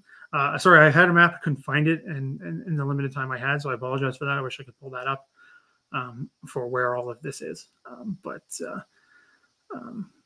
It's really, really an interesting story, and you can find this stuff on a Google map as well. Sorry, 1 second. I'm getting thirsty again. So led a group of 15 men through minefield. Sorry, this is 11:45. And waded water knee deep to hillside, dug in gully, 2 feet short of crest, safe there as no mortar or 88 fire could possibly hit us. So they're in behind in that. And yes, this is where the fields are more inundated than we were talking about with Juneau. So noon, beach, high tide, bodies floating, many dead Americans on beach at high water mark. 12:15, heavy motor and 88 fire started on beach from east end to west end. Series of 5 shells in spots. Direct hit on Sherman tank. Men out like rats. Those alive. 12:30, LCT hit 2 mines, came on in. Hit third, disintegrated, and rear end sunk. At burst of shell, 2 Navy men went flying through the air into water, never came up. 12:50, saw a captain, infantry, pull 5 men to shore out of water. 1300, tide going out. Now Rhino ferry in, but bursting shells forced it to go back out at sea after unloading 2 vehicles. So this is those flat barges, basically, that they are able to load up some of the heavier stuff on and bring those in when the beach is supposed to be better secured. Clearly it was not, so they had to back out. Saw a direct hit on beach, landing craft motor. Flames everywhere, LCM. I'm sorry, I'm blanking on the M. I think it's motor for landing vehicles. Flames everywhere, men burning alive. Beach now can be seen by aid of glasses, entire distance about 2 miles east, 2 miles west, with tide slowly going out. Long runnels, so where the water's coming down through the sand, appear in beach. Also obstacles with Delhi teller mines on top of beach. 1400, fire on beach increasing. Aid men go to help man that was machine gun, but hit by bullet himself. Another aid man pulled him back to Foxhole.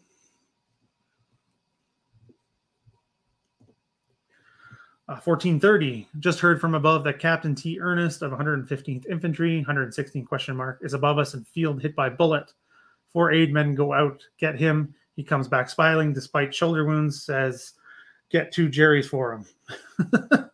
All right, keeping that humor up. 1440, more mortar fire, more men are hit. LCVP, so Higgins boat, unload 5 loads of men. They lie down on beach. Mortar fire kills 5 of them. Rest up and run for foxholes we left a couple hours ago. Snipers in large brick house on beach, only 50 yards from the high water mark. Keep men in holes. 1520, direct hit on 2.5-ton truck, gasoline load. Canvas flames, another catches fire, then entire load goes up. Area 100 yards square. Men's clothes on fire. Attempt to roll in sand to put out flames. Some successful. Others die in flames. 1540. Infantry moving by U.S.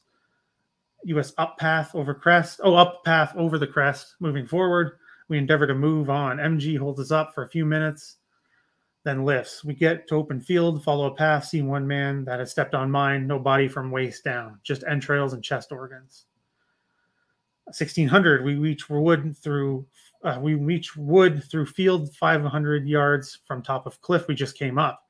See men on knees. We think he is praying or scared. Roll him over. He is dead. Died on knees praying. 1630. Barbed wire, mines, mortars, MG, rifle 88 fire everywhere it seems. Prayed several times. Why do these things have to be forced upon men? 1650. Reach town of St. Laurent, 3/4 of a mile from the beach. Snipers holding up our advance.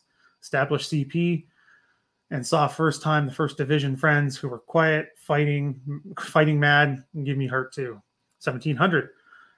Prisoners began to come up road. A sorry-looking bunch in comparison to our well-fed and equipped men. 1800. Still plenty of gunfire in distance. Mortar fire in orchard where CP was caused all to dig in or get behind trees, stumps, or ditches. And the PS is quite the intense part of this element here. Is I've seen movies, assault training demonstrations, and actual battle, but nothing can approach the scenes of the beach from 1130 to 1400 hours. Men being killed like flies from unseen gun positions. Navy can't hit them. Air cover can't see them. So infantry had to dig them out. So that's a really, really intense story, really told in the most basic way possible from Stanley Bach. It's such an intense story. I've been sitting on that one for a while. Wasn't really sure what to do with it. I thought today was a good place to share it. Maybe, again, I can do something with that later. It's just, again, these things take time to do them properly. So that's just a really intense story, especially that at the end there. So I can only assume he's doing these notes, I think, because, Susan asks here. Having a good memory or taking notes. Again, he's got that memorandum sheets. He's got those envelopes. I assume he's doing it as he's moving. That's why I'd love to see the originals, right? Because sometimes you can get a sense of what's happening and, you know, what's going on from handwriting, right? And you get a sense of things. Sometimes it's more frantic and harder to read. Sometimes it's more calm and put down. Again, I don't know for sure because this is added to later. But as hold on, I'll bring it back up. You can see that some of it, right, is sorry, I got too much going on. Open here, kind of like you can see most of this is in caps, right? The caps was written at the time, so whatever at the time means. Most of it is written at the time. So I'm assuming the day of that this is going on. Like, this is intense. Like, this is, I've never heard this story before. Like, I put in his name and, you know, searching it through, you know, 1st U.S. Army and then each individual division with the 29th and the 1st and then Omaha, and hardly anything returns on this guy. I found the picture because it's linked to his Find a Grave page. He dies in 1980 something. I can't remember off the top of my head. But that's where I found the picture of him, and it's labeled. So that's fantastic to have a labeled photo of him. It very much looks like the American officer of the Second World War. And I mean that in a really, really good way. Yeah, so it's it's really, really interesting. It's a great story, great primary document, like Dave O'Keefe had just said. I've never seen this or heard this before. So yeah, I really wanted to share it because I know a lot of you are Americans, and I just want to share military history, right? So it's great to be able to share this one particular story. It's so intense. Like, I would love to be able to piece that all together and try to find other documents and other things that connect to everything that he's seeing. Like, that's what I was going to do. And then again, as a lot of you know, I ran out of time. Yeah, unfortunately. So yeah, sorry. I was really focusing on that one at the end. So I'm going to have to work my way back up. Oh, I'm glad you're enjoying the format, Phil. I was a little worried you guys weren't going to like it. just because I got one more story I do want to tell. That's in the hopper. Some had other ideas. I don't know if someone watching, someone had to go back to work or coming off work, whatever. I was just able to put some of these together for today. But yeah, it's great. Yes. And another thing. So now that we're kind of into, what are we in now? We're almost an hour and a half in. It's great. It's a great way to support if you do want to buy the books or whatever from when people come on, and or if I'm talking about a book or whatever, I can link them low. And if you do want to buy them, buying them through my link also helps me because I get a chunk of that, and it just helps again the channel, and we'll go towards the big project, the Normandy Project that I will be working on. Again, the more support it gets, the better the project will be. If I can't get over there, it won't be as good as I can make it, right? I'll be here in Canada using the resources I have. So that's what it'll be. But so the more support it gets, the better the project will be. So yes, Amazon links is a great way to do. But again, you don't have to get them through that. You can get most of the ones that I'll probably recommend. If we do this, I have one actually. Where to go? This is one of the ones I would suggest because it's a fantastic book. Here we go. From Charlie Martin with the Queen's Own. Talked about it before. Did more memoir show. Sorry. And it's a fantastic book. I like his style because it's kind of like the Bach piece there, very visceral, very plainly spoken in a clear way. It's hard to what I'm trying to say there. It's just very well done in that way. It's not literary. It's not, adding flowery language like a certain other Canadian author who was also a veteran may have done in a couple of cases. It's a little different, and that's why I like it. So yes, I'm glad you're enjoying the format, and I could always do these in the future. Yeah, you guys definitely don't need help with questions. Yes, I think we said DF too many times. And he hears us hears me in Ottawa, and it travels across to the Montreal area, and he comes. Yeah, I love that. Yeah, Rob, that's great too. They includes the breakfast. That struck me too. It's like, for breakfast, and now the bombardment starts. Like it's crazy. Oh, thanks for coming out, Marks and Sparks. Appreciate it.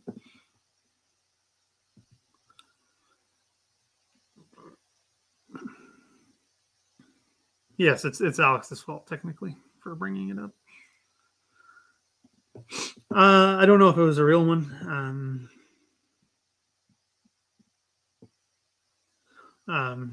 But yeah, under fire doesn't really make a difference. I don't think so. Not in the open like that.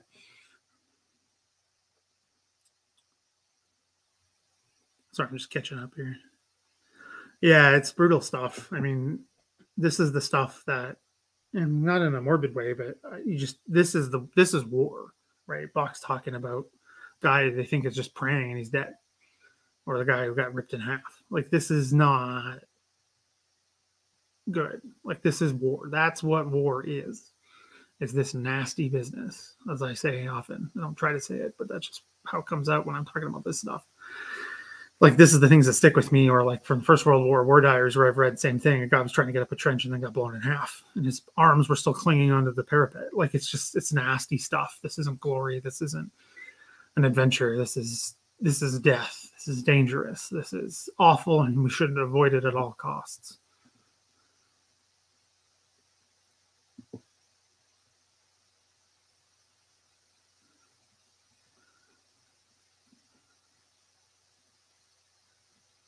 Yeah, it sounds like Woody was on another channel doing a bunch of stuff with what are they, time wheel, ghost wheel, something like that. Sorry, just. Oh, really? Oh, Nicholas, I didn't know you lived that close to the. Yeah, another site I should go to. I go by it all the time. Should probably stop by some point.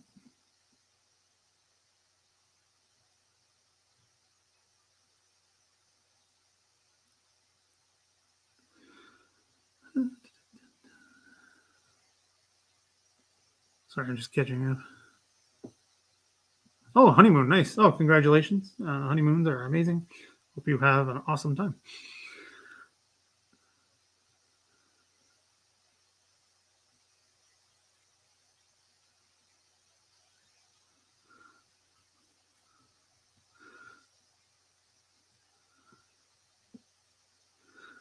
Sorry, you guys are Going crazy fast. Hey, Jeff, thanks for showing up. Yeah, Time Ghost, that's it. I don't know. Someone else is called Time Wheel on that watches World War II TV. I only have so much room for so much information. Yeah, so that's the box story. It's intense. Maybe I can parcel that one out as well. But it's definitely one I want to share because it's just, 4 pages? It's intense. And just such that visceral, that PS part is just, it's crazy. But yeah, so, and I'll link it down below after as well. I just didn't get a chance to grab it yet. So yeah, it's just 4 pages and it's just crammed with information. So another thing I did want to bring just quick here, and because if Norma's still with us, watching with us, I don't remember actually. Hold on, let's see what order I put things in. Yeah. Oh, actually, yeah. There's one thing I want to talk about. So yeah, real quick, I can come back to this after, but this I grabbed it from. Obviously, it's from the official history by Stacy in the Victory campaign, but it was on the Juno Beach website. They've cobbled these all together and high-res scanned them, so it's great, and you can really see the details here of Juno. Yeah, so it's an amazing map. I just wanted to bring this to people's attention of how to find it and where I got it from, because sometimes the scans, the government scans of the official histories are not great for maps. They're not high quality, so stuff gets lost. You lose it. But Juno Beach Center has done these ones for the Canadian assaults, other ones. They've had other maps put together, obviously, and all that other stuff. So this one's really good because it really shows the details of Juno, and then on the flanks as well with the British divisions, the 3rd and the 50th, which adds confusion because there's the 3rd British Division and then the 3rd Canadian Division fighting side by side with the 50th. Yeah, it's a great map. So I just wanted to bring that to attention. It shows everything and how it, where's my mouse? Where it develops the different lines that are supposed to be taken, named after trees, because you have the U line, the elm line, and then the oak line is the railway that's supposed to be taken on the first day. It's not. It goes into the second day on the 7th is when these advances happen. They push up to Puto, Bretteville, and Nori, actually, so they push past parts of it. And then supposed to get into Carpiquet, which doesn't fall until much later, until July. And then there's the advance into Ati, which I wasn't going to talk about too much, just because it's such a sad and awful story. And the actions of the 12th SS and the execution of numerous POWs, not even just at the Abbaye d'Ardenne, excuse me, outside there, but in Ati itself, the murdering of Canadians in Biron, the straight up executions of wounded and POWs, and yeah, it's an awful story. I did a piece about it in the Juno Beach Center. I can link that. I was going to talk about it today, but I don't think I really want to, because we're supposed to have Phil on the channel yesterday. So just let you, tomorrow, Phil Blood, talking about this. But we'll have him back. He's just had some family things he's dealing with at the moment currently. So we'll have him rescheduled to come on, and then we'll talk about it. We'll talk about it then and there, and all the stuff that goes on with that. And I'm sure a lot of about that. Yeah, so the talk is not tomorrow. It has been postponed. I'm not sure of the date yet. I said, Phil, worry about your personal stuff first. Don't worry about me or the show or anything else. Just take care of yourself and your family. And we'll reschedule, and I'll be sure to let everyone know through all the usual channels. So, yeah, so we'll talk about that and later on. But that, again, I can talk about the series, but that would be part of the series, right? There would be stuff on the Abbaye trying to locate the other places where Canadians were known to have been executed, the other places where the 12th SS had HQs in the hotel, and it's not on this map. No, not this one. It's on another one further to the south, where the other places where they were separated and executed. And there's some places in fields and stuff, particularly along the Oak Line, which is the railway line, which is still there. Yeah, so all that stuff that's going on with Brettville, and yeah, so all that kind of stuff. So yes, we'll get Phil on for sure, and we will talk about that and how it's been commoditized. It's been commercialized and turned into a commodity of this SS worship. Nearly. I mean, I got another comment, not on a video I did, but somebody else's. I said that the SS were not elite, and this guy, what do you say? Learn history, troll. And I went, I have a PhD in it. Do you? So apparently you're a troll if you say the SS aren't elite. Not even saying that they're bad murderers or terrible people or whatever, just saying they're not elite makes you a troll. So this is kind of why I don't want to talk about it, because it'll just get me all worked up. Anyway, so that's just an aside for great sources. Real quick, and I know it's a bit of a cliche when it comes to Normandy, is Point the Hawk. These are from 2016. So as far as I know, there's been more erosion. The actual part that's sticking out here has had more fallen off, unfortunately. And it seems like more will go anytime now. Again, I haven't been there in quite a long time. It's been falling apart. It's been cut. It's been fenced off as far as I know. You can't really get to much of it anymore. So I just wanted to share these photos because I was going through some other Normandy photos that I took a while back, and this was a striking place to go. Because again, as far as I know, I could be wrong. I hope I'm wrong, but some of it's fenced off now. I hope I'm wrong, but I think it's PhD in trolling. Sorry. I mean, no, I guess. I guess. Yeah, I mean, it was weird. I don't know what that means. I was called a troll for saying the 12th, or sorry, the SS generally are not elite. I don't know what that means at all. Sorry, what was moved once? Phil? Sorry, Philip. I'm not sure. What do you mean? Yeah, so it's an interesting place to visit. I don't know what's still accessible and what's not. So this is as close as I got to the edge. It's as close as I could get at the time, near the bunker there where the memorial is in. Yeah, you can still, I don't know if it's from the time barbed wire, but there's still barbed wire. And it's very far down, very, very far down. And gives you kind of a sense of what it was like up atop that position. And this is a terrible photo. It's the only one I had. I think I was rushed trying to take it, but it's the only photo I have of the Ranger Memorial that's there. Yeah, I think. Oh, yeah. It was moved once before. Yes, you're right. And I think they have to move them again because of the erosion. I think the bunker might go in to the ocean. I mean, it's not the only place that's happened. It's happened to a bunch of places. Some of those post 42 fortifications have literally fallen off cliffs and are now sitting at the tide marks. Yeah, it's that's what it is. That's time, right? Time moves forward, and this is what happens. But yeah, so that's Point to Hawk. It really stuck with me. That's why I wanted to include it and all of that stuff.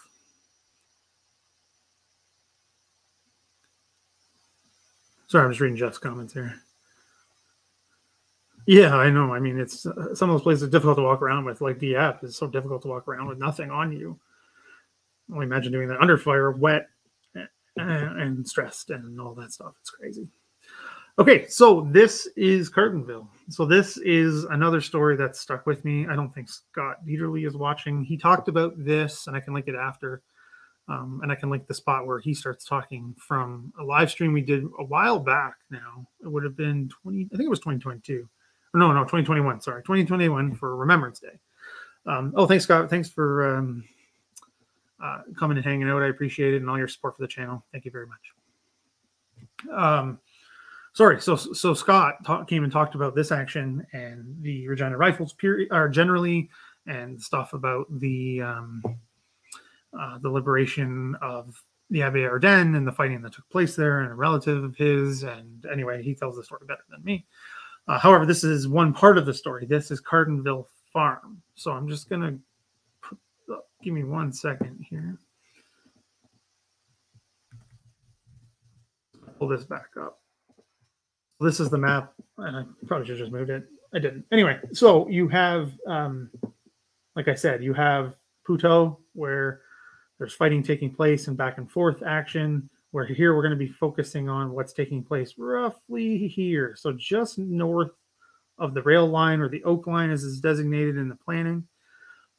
It's called Cartonville Farm. I don't know if it was a farmland, but there's farm buildings. I think it was a factory. I think it's like a construction yard now. Apparently there's been some development going on along here, so it might look a little differently now.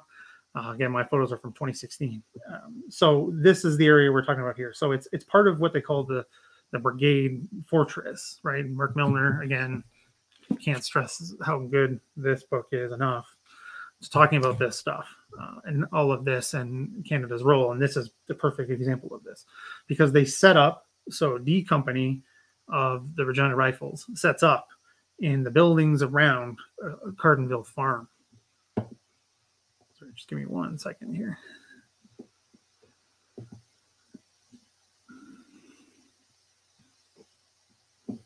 So they set up in the position. So they have to basically help try to set up is basically as a picket, right?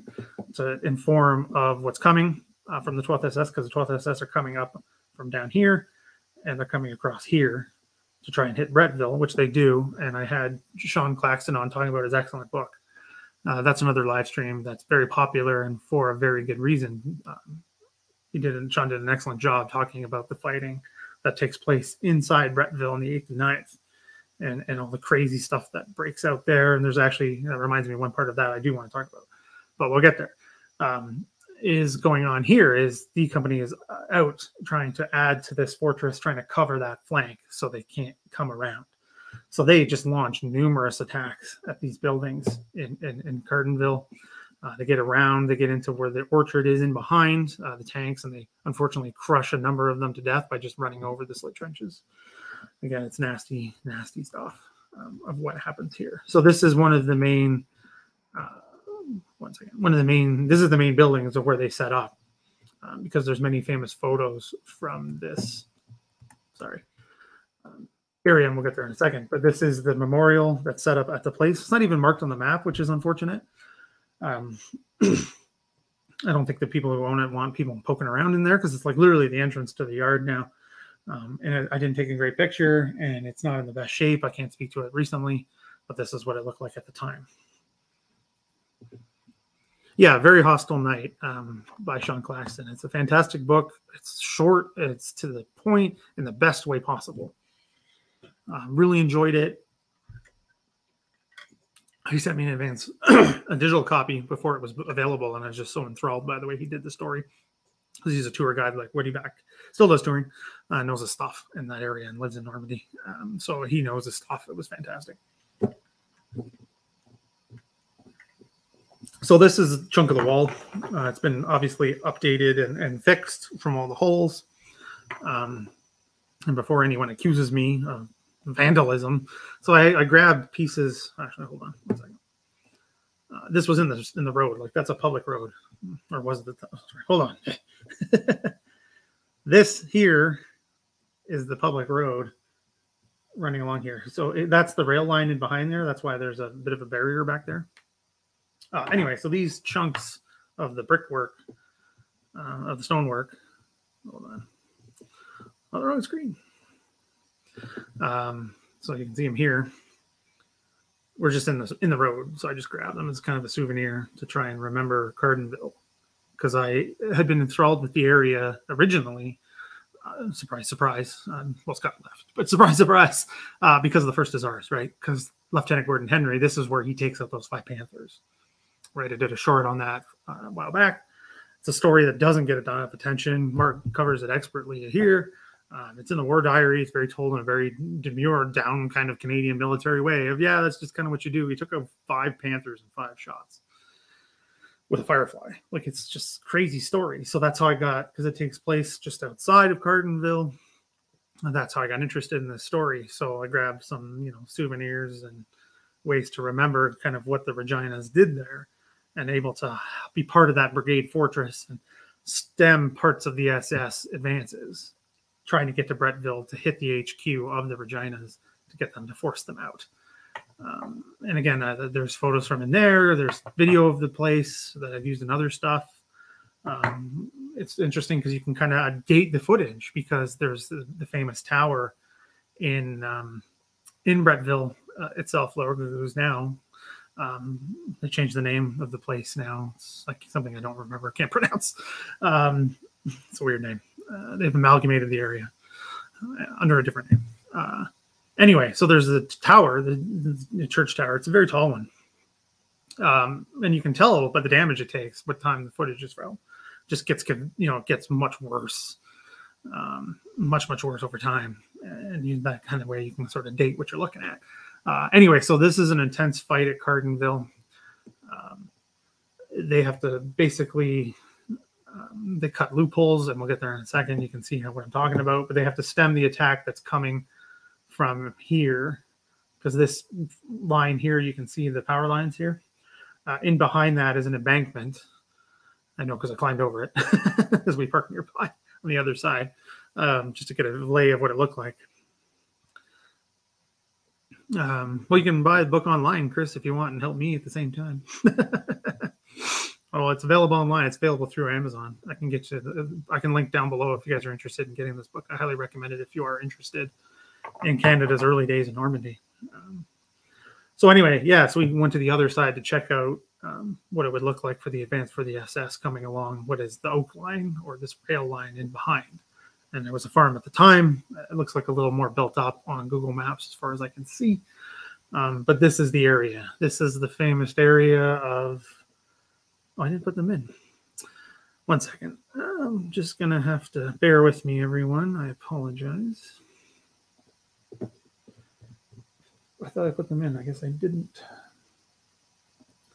Sorry, interlude. Chat amongst yourselves.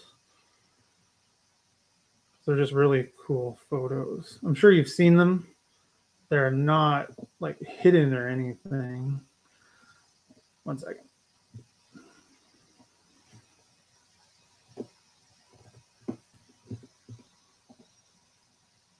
So this one's one of the famous ones.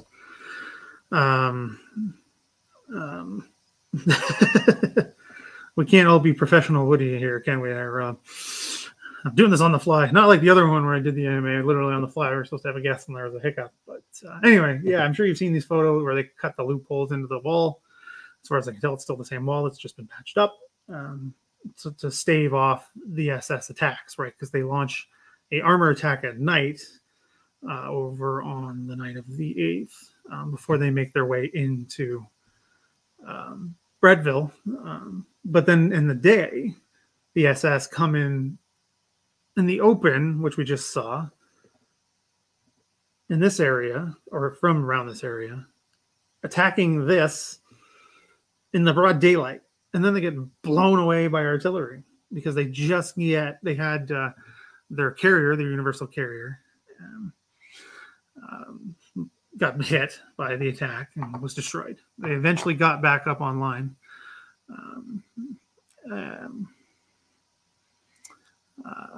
And were able to get the artillery in and take out the attack and stop them because they thought they were going to get overrun. Again, Scott talks about this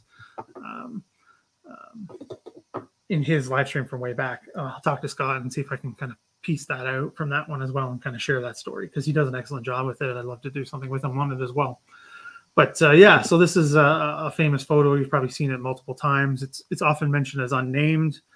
The soldier is unnamed. At least it is marked in Library and Archives Canada as unnamed. Well, we can come up with a drinking game trigger if you like. Sorry, I'm just reading the slide chat here. Sorry. It is for Archer. You should sell those with the book once that comes out.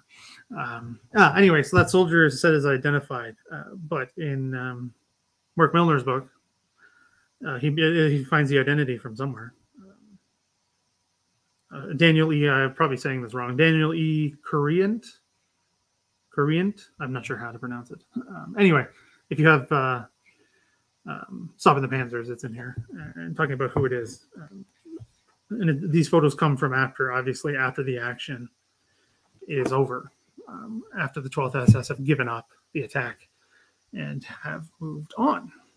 Yeah, so this is Cardenville Farm. I know it's not as much detail as you probably were hoping, Norma. I haven't done any real insights or any more digging into it recently, unfortunately. As you know, I've got a lot going on the go. And again, you can see this stuff in the War Diary. They talk about it very briefly. The actions of D Company are hardly mentioned, unfortunately. Because there's a lot going on inside Bretteville where the HQ is, right? There's so much going on with the 12th SS counterattacks in the area. I mean, and I have a video on that already, which you can also check out. With location, right? I got the picture of the location as appeared in 2016 with the famous photo of the Panther that got taken out at close range with a Piat. Did all that, talk about the fighting there again, and Sean did an excellent.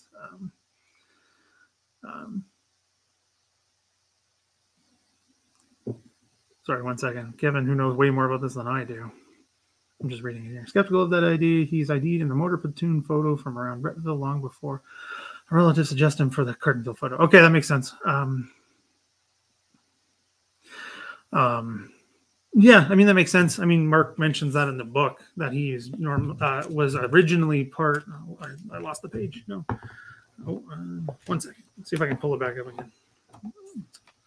Of the support platoon. Support company.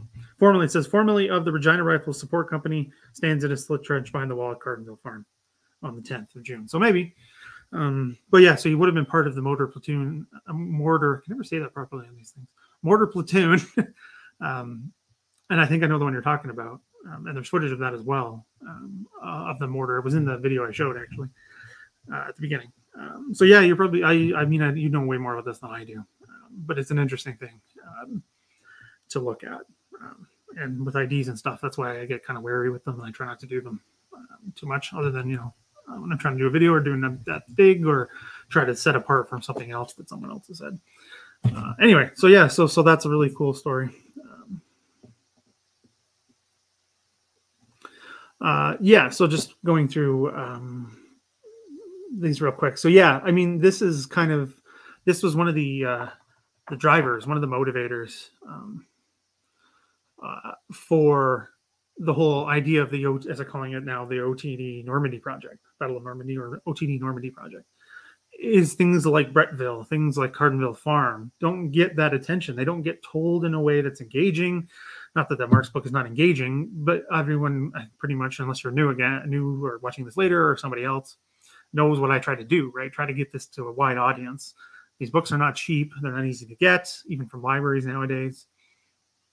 It's not easy. So trying to tell these stories in an accessible way, right? These videos are always free, and as long as you have an internet connection, you got them. You may have to watch ads, but you get them. So with that, you know, that's what I try to do here, is tell these stories that, I think Norma said it on Twitter the other day, and Marc said it, and I've said it, and many of others have said it. If these stories were Americans or Brits or whatever, they would have been movies already, probably having remakes done of them. Like, this story is insane. Like, the range that Piat is fired at that Panther from in front of the battalion HQ it's just intense and so close. And like, how he did it, he missed the first shot, didn't go through. The second one takes it out. He's able to reload that bloody thing in the dark while this is all happening, and hits it. Like, and the stuff that's going on at Cartonville Farm, it's just like, what is going on here? And this got Panther tanks and everything. So anyway, so that's why I kind of want to do this in the best way I know how. I mean, I'm not a filmmaker. I'm not a Hollywood writer. I don't have that. I don't have much of a budget. That's why I'm trying to get some interest in this and get some money to put some, you know, cash and infuse into this project to get it done properly, which again would involve going to Normandy, going to this site again, going to where Gordon Henry takes out those Panthers, going to the beach, going to the spot where the famous photo of David Curry is taken, and all that stuff. Like, that's how this is going to be done by Canadians. And again, not disparaging this. Oh, sorry, I hit the wrong thing here. Again, it's a great project. Lots of great people involved. They've asked me for a little bit of help. I just couldn't really, unfortunately, help them with the question they had. It's going to be a great story, but it's got Canadians involved. I'm not saying that it doesn't, but it's going to be in a good way. But as I always say, and come this from Tim Cook, is Canadians don't tell their own stories. For some reason, we don't. I don't know why. We just don't do it. We don't do them in depth. We don't do them in sort of any way that's engaging. Some people have. They've tried. They've been terrible, or they're older and they're just not as easily accessible. They're done before the whole digital revolution. And some of the old resources they use are old, and they're tainted by old historiography and things like that. And so that's what I'm trying to do. I want to do new, different, and accessible. So this is what I'm trying to do. And by a Canadian. Again, I'm not saying that non-Canadians can't do Canadian history, whereas I just saw him. Alex is doing Canadian stuff all the time in Canada now. We converted him and captured him. We stole him from the Isles, and he now lives out east. That's what I mean. You know what I mean? If that makes sense. I'm not disparaging, saying I no one do it. I want many people do. I want an Egyptian to do Canadian history. I want Tanzanians to do Canadian history. You know what I mean? It's just I want to do it for what I have, and I think most of you, I think this is preaching to the choir, but bring what I know and what I've done to a project like this, that it's going to need help. It's going to need anything anyone's willing to give, insight, or it's just, that's what I am at this point, and that's kind of what I'm hoping I can get. But we got so many great stories, and they just don't get told in ways that engage people. Like if I had time to sit down and make a Gardenville farm video, man, the things I could do with that, with document, with footage from the site, it would be fantastic. Mad Weapon, yeah, it's something so British about that bloody thing. I know, right? It's just the spigot motor sling. What did I saw once? A meme online. It's the world's angriest slingshot, which is true. Hey, that could be another T-shirt. It's so crazy. This thing, is a pain in the butt to use, but it worked right when it needed to be, and it could be used in indirect fire, and handheld, and all this crazy stuff. Like it's got such a, I think, rightful place in how it's understood and kind of revered in a weird way. Yeah, it's crazy. I mean, Andreas, we've talked about this before, and I know you've seen the videos. There's this whole historiography behind this whole stuff behind why we tell the stories the way we do. I don't want to keep harping on it, but the Valor and the Horror really changed how we saw. Sorry,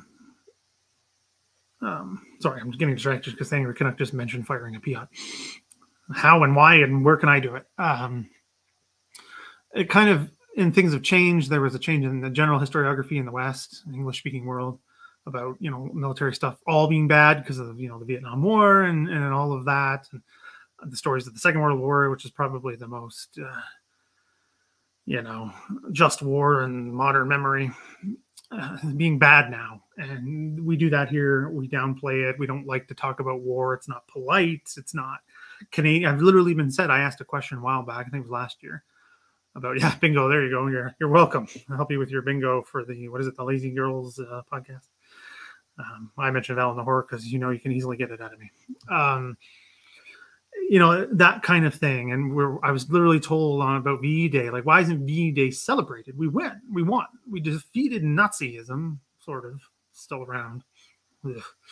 Anyway, it's just, we're like, yeah, we don't even mark it. This massive national effort to do this, and we just, whatever. And not even mentioned. And we don't celebrate because it's un-Canadian to gloat, to mention winning, not even gloat, to mention that we won. Hockey, no problem. But anything of, this value and real world impact is apparently bad. And I don't get it. I mean, I understand why it's developed the way it has, and people have had their reasons, economic and monetary mostly, for their own careers, to push these narratives of this isn't Canada. Canada's, done bad things, blah, blah, blah. I'm not denying that Canada hasn't. But to say at some points that they were worse than the Germans or the Nazis and the German armed forces of the Second World War, which some people claim, is insane. It's just like, it just drives me crazy. I mean, Andreas, this is another reason why I did, OTD generally, because I face this whole modesty thing, or we don't talk about it. It's not polite. And, again, you're German, what it's like. It's not disparaging Germans of today. I mean, I know lots of people from Germany. I knew people from Germany growing up, and I've met others from Germany, and Andreas now, and other people. And I was just in Germany, and it's not like that. I'm not saying it in that way. People have said, oh, now we're going to make Germans uncomfortable if we say, like, we won. I'm like, well, humanity won that one. Sorry, guys. We're part of that. We defeated an evil people that were in charge of this stuff. It's just, anyway. it's just it's part of that. And yeah, we get left out. Longest day did huge damage. Left us out of the D-Day story completely. Literally, was the Juno Beach scene is fired on for 30 seconds, and it's focusing on the Luftwaffe. Yeah, I mean, we're too, it's too impolite. I'm like, even though we kicked ass multiple times, these prairie farm boys and these Quebec laborers and these, loggers from Northern Ontario and cattle ranchers from out west dropped their lives, trained for years, went into the field under terrible conditions, stormed fortified positions on a foreign hostile coast, and then kicked the ass of the supposed elite division that also had never faced combat. How can you be elite if you've never been in the field? Thoroughly crushed them. Thoroughly destroyed them. And somehow we're not allowed to talk about that because it's mean. Or German civilians got killed in the bombing campaigns. Allied civilians got killed too. We stopped them. Anyway, so that's a rant. I wasn't planning on ranting, but that's a rant. So it's one day I could do something on this, a video about why we do this. No, and Nazism is never. Thanks, Lorelei, for coming out. I appreciate it. Yeah, there's lots of people still here, so I'll keep going if you guys want. If you want me to stop, I'll stop. But if you want me to keep going, I'll keep going.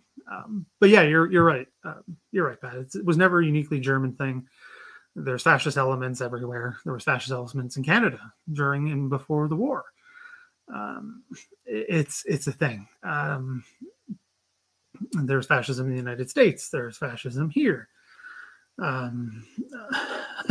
Sorry, I've already done a History Rage episode. Actually, I did one on Vimy Ridge. Yeah, that gets me angry too. Already been there, done that. Yeah, it's interesting. It's not, sorry, yeah, and then going back to, yeah, it's never a uniquely German thing. It isn't. Some scholars have tried to claim that, and it's bonkers to me, because that just diminishes the threat of this stuff, and then places on a characteristic of a group of people, so something that they supposedly have no control over. They're just going to become Nazis because of German culture from the 16th century. Like, what? Like, that's literally what they tried to claim. Like, this has been going on for hundreds of years in a uniquely German context. And I'm just like, this is madness. That's bonkers. There's fascism in Italy. There's fascism in Spain and Portugal and North America and England and France. And yeah, Vichy. I mean, come on. Like, it's crazy. Anyway, sorry, I saw a comment. I want to go back here. Okay. Well, thank you, Fighting Canuck. I appreciate that. So the best way to actually support this project directly is super chats are great through here. Becoming a YouTube channel member is great. One of the best ways, though, is through Patreon. That's linked down below. Becoming a patron, you can do a couple months, 1 month at a time, anything. You can do as much as you're willing or able to give. You can pay for a year up front, and then you get access to everything for a year. That's the best way, because I just get more I get a bigger cut from Patreon, to be honest.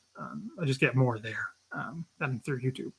But anything you're willing to do, what you're comfortable with, and any ways be able to support, telling people about the project itself is going to be a job and a half. So any way you can share or comment on a video or comment on this when we're done, or other videos I've done on Normandy, would be supremely supportive and very, very helpful. It's just getting word out and touching base and get all this stuff good to go. It's a big project, so any way you can help, but Patreon's a good way to help directly. And that way, and also, and something I didn't mention off the beginning, is through Patreon, when this gets rolling, the updates will be crazy amounts. Like, I try to do as much as I can. I know I've been a little bit behind lately just because I was working full-time on a full-time contract, working full-time hours during the day, and life happens. But yeah, so I plan on the amount of stuff and behind the scenes stuff too, and extra stuff, because I won't be able to fit it all. It's just impossible. So I'm going to do Patreon only things. That kind of goes against what I normally typically like to do, but it'll be things that don't really fit within the series, which I've done. Like, I've done for YouTube channel members and for patrons. I did something I found footage of Pele Lou. I didn't really do anything with it. I just wanted to share it because I'd never seen it in full, and it's in color, and it's not colorized. It was color film, and it's brutal. It's straight up unedited, and it's, if you know anything about Pele Lou, I'm sure you can imagine what this footage is like. It's absolutely brutal stuff. So that allows me to do that kind of thing. And then that's kind of what you get too. You get the behind the scenes, you get the different stuff I can't do elsewhere, all that good stuff. So that is a great way to support the project if you can, because I'm trying to set aside a pot of money, to pay to go. And for some other stuff, I'm going to have to pay to do this.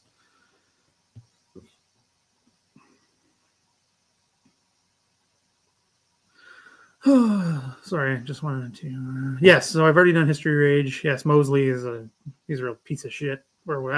Can't swear too much on YouTube, but I can say it every once in a while. He's a real piece of shit. He's awful. And people still read his stuff and adore this guy. It's awful. Yeah, and Susan, I think I agree with you here. I don't know why, but Australians seem to get more attention. Again, not saying that they don't deserve attention, because they do. But I see it all the time. It's even when the Commonwealth gets mentioned. It's like, don't forget the Australians, South Africans, Canadians, and Indians, and everybody else gets left off the list. It's the New Zealanders and the Australians because of Gallipoli, maybe? I don't know. DeBrook? I have no idea.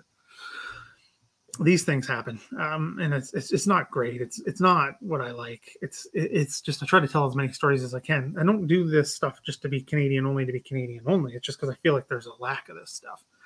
Other people aren't doing it, but no one's doing it this intensely or this focused. I try to do other things every once in a while, change it up and get some different insights on things and cover a wider topic, but it's mostly Canadian focused because just no one's doing it like this. People do it in snippets, but nothing major.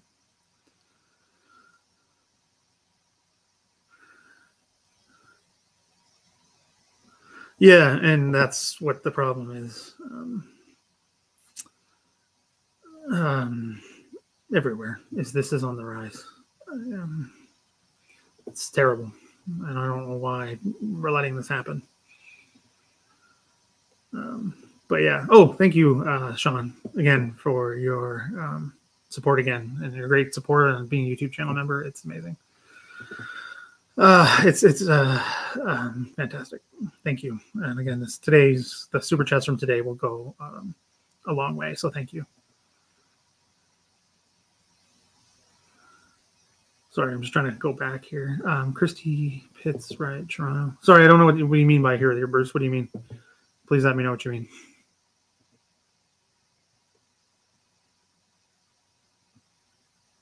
Oh, you guys are having typing troubles? Sorry about that. Yeah, splashes everywhere. Yeah, Patreon is helpful.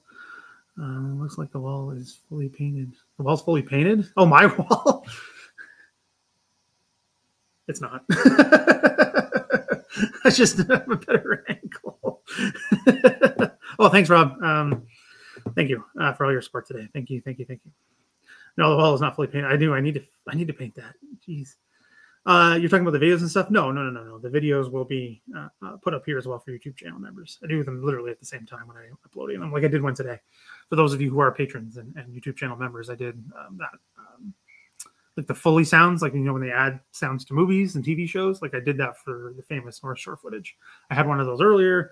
I had to take it away because of YouTube things, but it's back up now and better. I think it's better because I have better sound effects because I have more money to buy something better software that has really cool sound effects, and especially for Foley sounds, it's fantastic.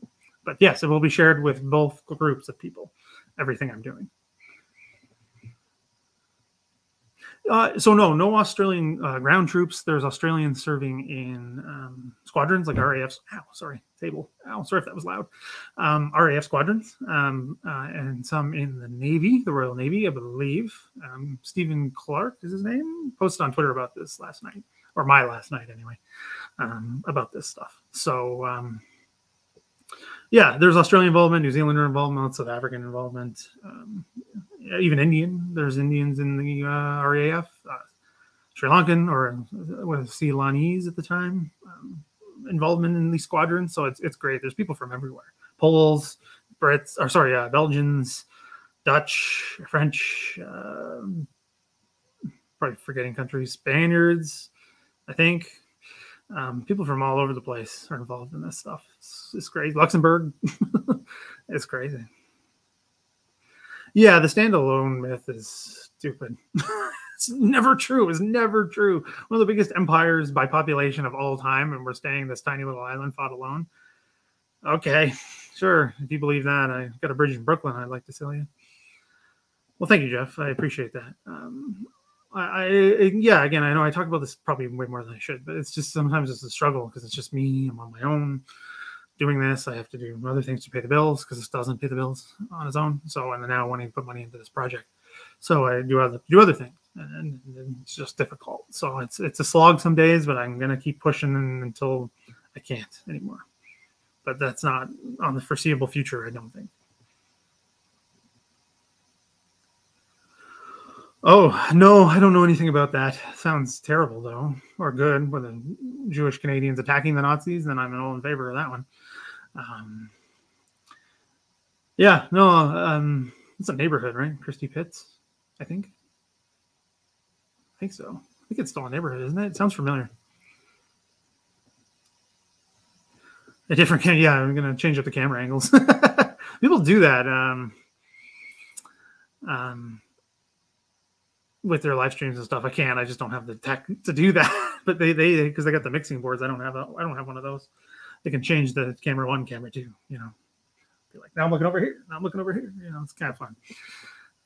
They think it's good because it keeps people's attention engaged because people are moving around.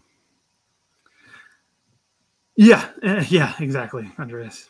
Perfect. That's a really great way to summing that up. And then they just brought people blind. Oh, I'm glad that got done. You got that finished. I'm glad to hear that. Alrighty. Okay, so one more thing I wanted to look at. Hold on, I just got to find it because it's a bit blurry. It's not the best. It's just one story from Brettville that is always, I think, so fascinating. Sorry, just give me 1 second here. Okay, here it is. Probably can't see very well, but it is what it is. I'll just read it to you. So this is part of the fighting in Brettville itself on the 9th. Sorry, moved on me. Okay, so it says at 03:15 hours, an enemy armored, I think this is a car. It just says armored car, type of armored car. I don't know the German vehicles very well. Run up the main street of Brettville because they thought it would be the town was cleared and taken of Canadians. That they were gone. The Canadians were gone. Sorry. They go right up the main road, which is still the main road today, and they stop in the middle of the street. And it was knocked out by a Piat fire in front of our battalion HQ. Like it literally flies in the air and gets destroyed. Like it's just they stop in the middle, thinking there's nobody there, and then they get Piated and flying in the air. I think the roof gets blown, the hood gets blown off the car, and they get killed. The people in the car get killed because they stop in the middle, right in the open, and get blown to bits. Like it's crazy the things that happen here. And when people talk about the Piat, that's one of the things I first think about is this armored car stopping in the middle of Brettville while this is going on and just gets blown to pieces. Apparently they're from another unit and didn't know what was going on, and well, they found out real fast. So yeah, so that's all the things I really think I wanted to share in terms of all of that fun stuff, and that's directly from the War Diary. So, and I think Marc talks about the story as well. Yeah, you're quite right there. Alex, I just like getting Piated. Oh yeah, they launched this guy. They blew him up real good. You know, as they say, as they said on SNL, or not SNL, SCTV. How dare I? SCTV. He got blown up real good. Well, he got blown up real good. Yeah. So, okay. Thanks. Yeah, I saw. Yeah, I didn't know it was baseball related, which is interesting. I'm sure there's got to be something going on there. Whether probably bats were involved, I can imagine, because you know they make good weapons. But yeah, no, that is really, really interesting. I think I've heard of this now. It's ringing sort of a bell. Maybe I'm thinking of something else. But that's a really fascinating story. Maybe I should do some digging into that one. That would be really, really cool. Excuse me. I'm happy to take other questions. If there's other things you'd like me to talk about while you're here, please let me know. I don't have to be anywhere. So if you guys have anybody new, anybody wants to talk about, please let me know. I'm fully open to doing so. There's a few things people wanted me to talk about. I just didn't have a chance to. Yeah. Yes, I've heard about that. Yeah, I think that's it there. Sorry, I closed the window. I think you're right.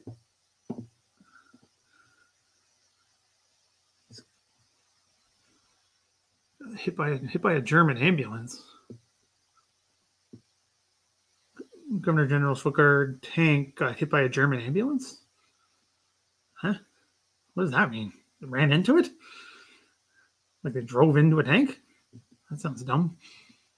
I know an ambulance ran over POWs in Iran. Sorry, I don't know what you mean there, Pat. You've got me confused.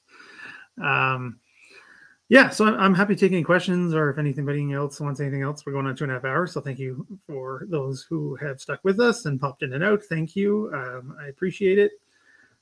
Very, very glad to see what happened there. Yeah, there's all kinds of stuff going on there. I know, I'm just started thinking about this riot. It's fascinating. I'm just going to go back, see if I missed anything.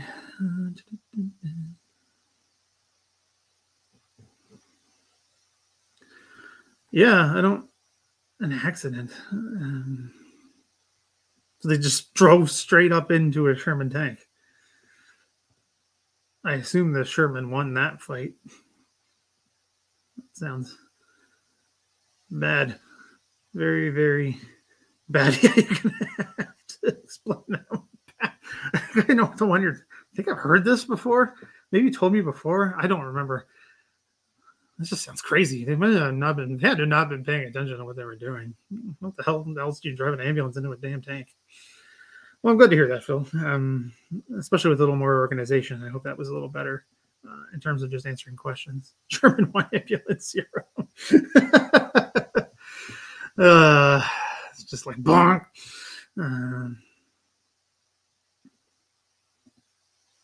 Well, yeah. So yeah, thanks for coming out, Alex. Great to have you on one of these. Oh, thanks, Sean. I like doing them. I love doing them. Sharing knowledge and learning from you guys, like a Sherman drive or an ambulance driving into a Sherman tank. That's just intense. Love it. Yeah. So I mean, it's something I do enjoy doing, and just hanging out with you guys and getting to talk history, because I don't really have people I physically can sit around and talk history with. It's got to be done online. So something I do very much enjoy. So yeah, so thanks for hanging out, guys.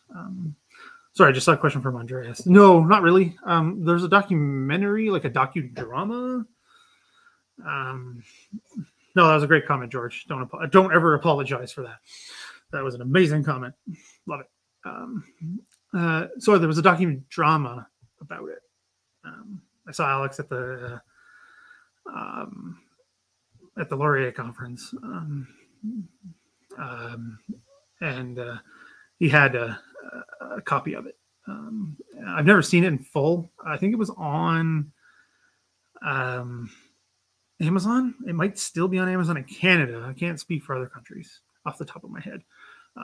But it's kind of like a docudrama. It's not like a full movie, but it's not, like a full documentary with properly sourced and everything like that. Like they recreate scenes. Yeah, not saying that's bad. I'm just saying, like, that's just how I've taken it. Yeah, so it's not quite a movie. It's not quite a documentary. So that's why they call them docudramas. It's kind of a term that was kind of invented. But yeah, so yeah, great stuff. So yeah, thanks for everyone. Oh, thank you for becoming a patron. I really, really appreciate that. Hopefully you will enjoy the perks and everything that comes with it, depending on your level that you signed up with. Different ones really, really well. Depends on what you want. And a straight connection to me, which Chris knows about because he uses it all the time. When I'm happy to do it.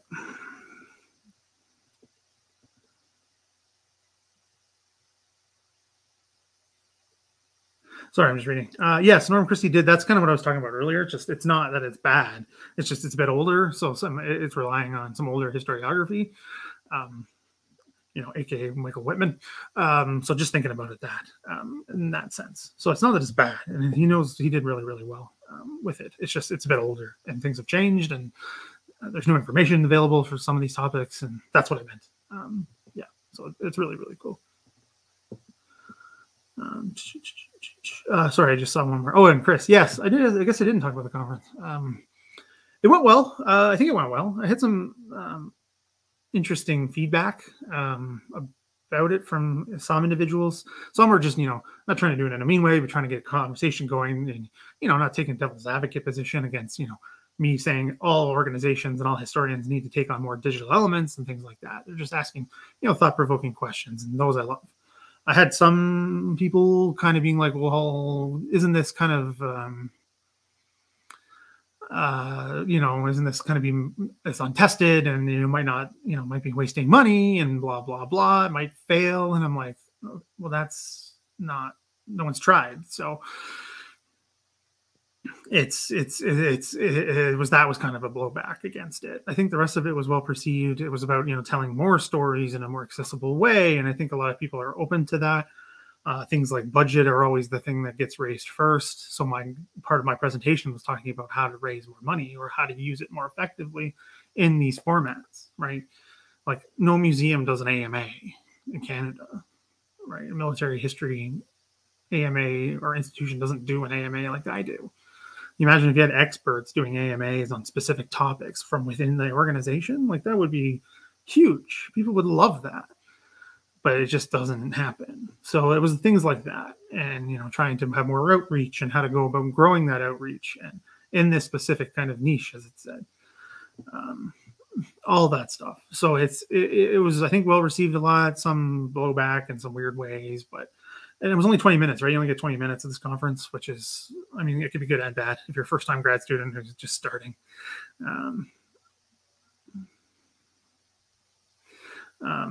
Sorry, I just got distraction about the Whitman stuff. He gets enough attention.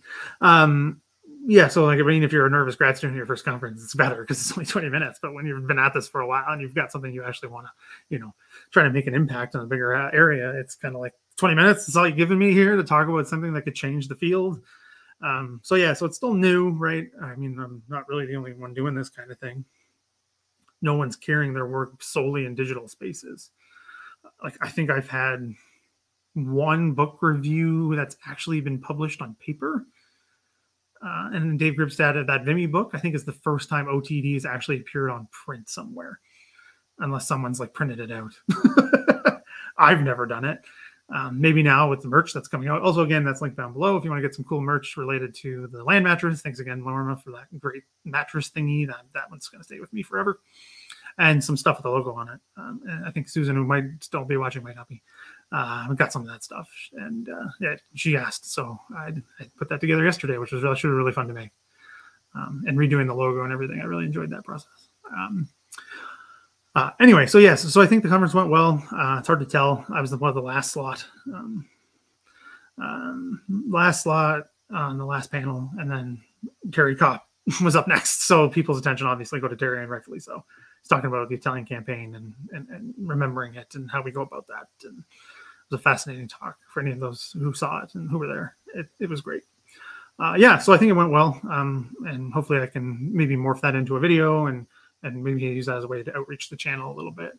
It's giving some of my insights to institutions and how they can kind of grow here on YouTube or digitally speaking to reach different people. Yeah, but yes, Phil, you are right. Norm Christie brought the Canadian perspective earlier than most and in a more accessible way. Completely agree. Yep, and forever grateful for that.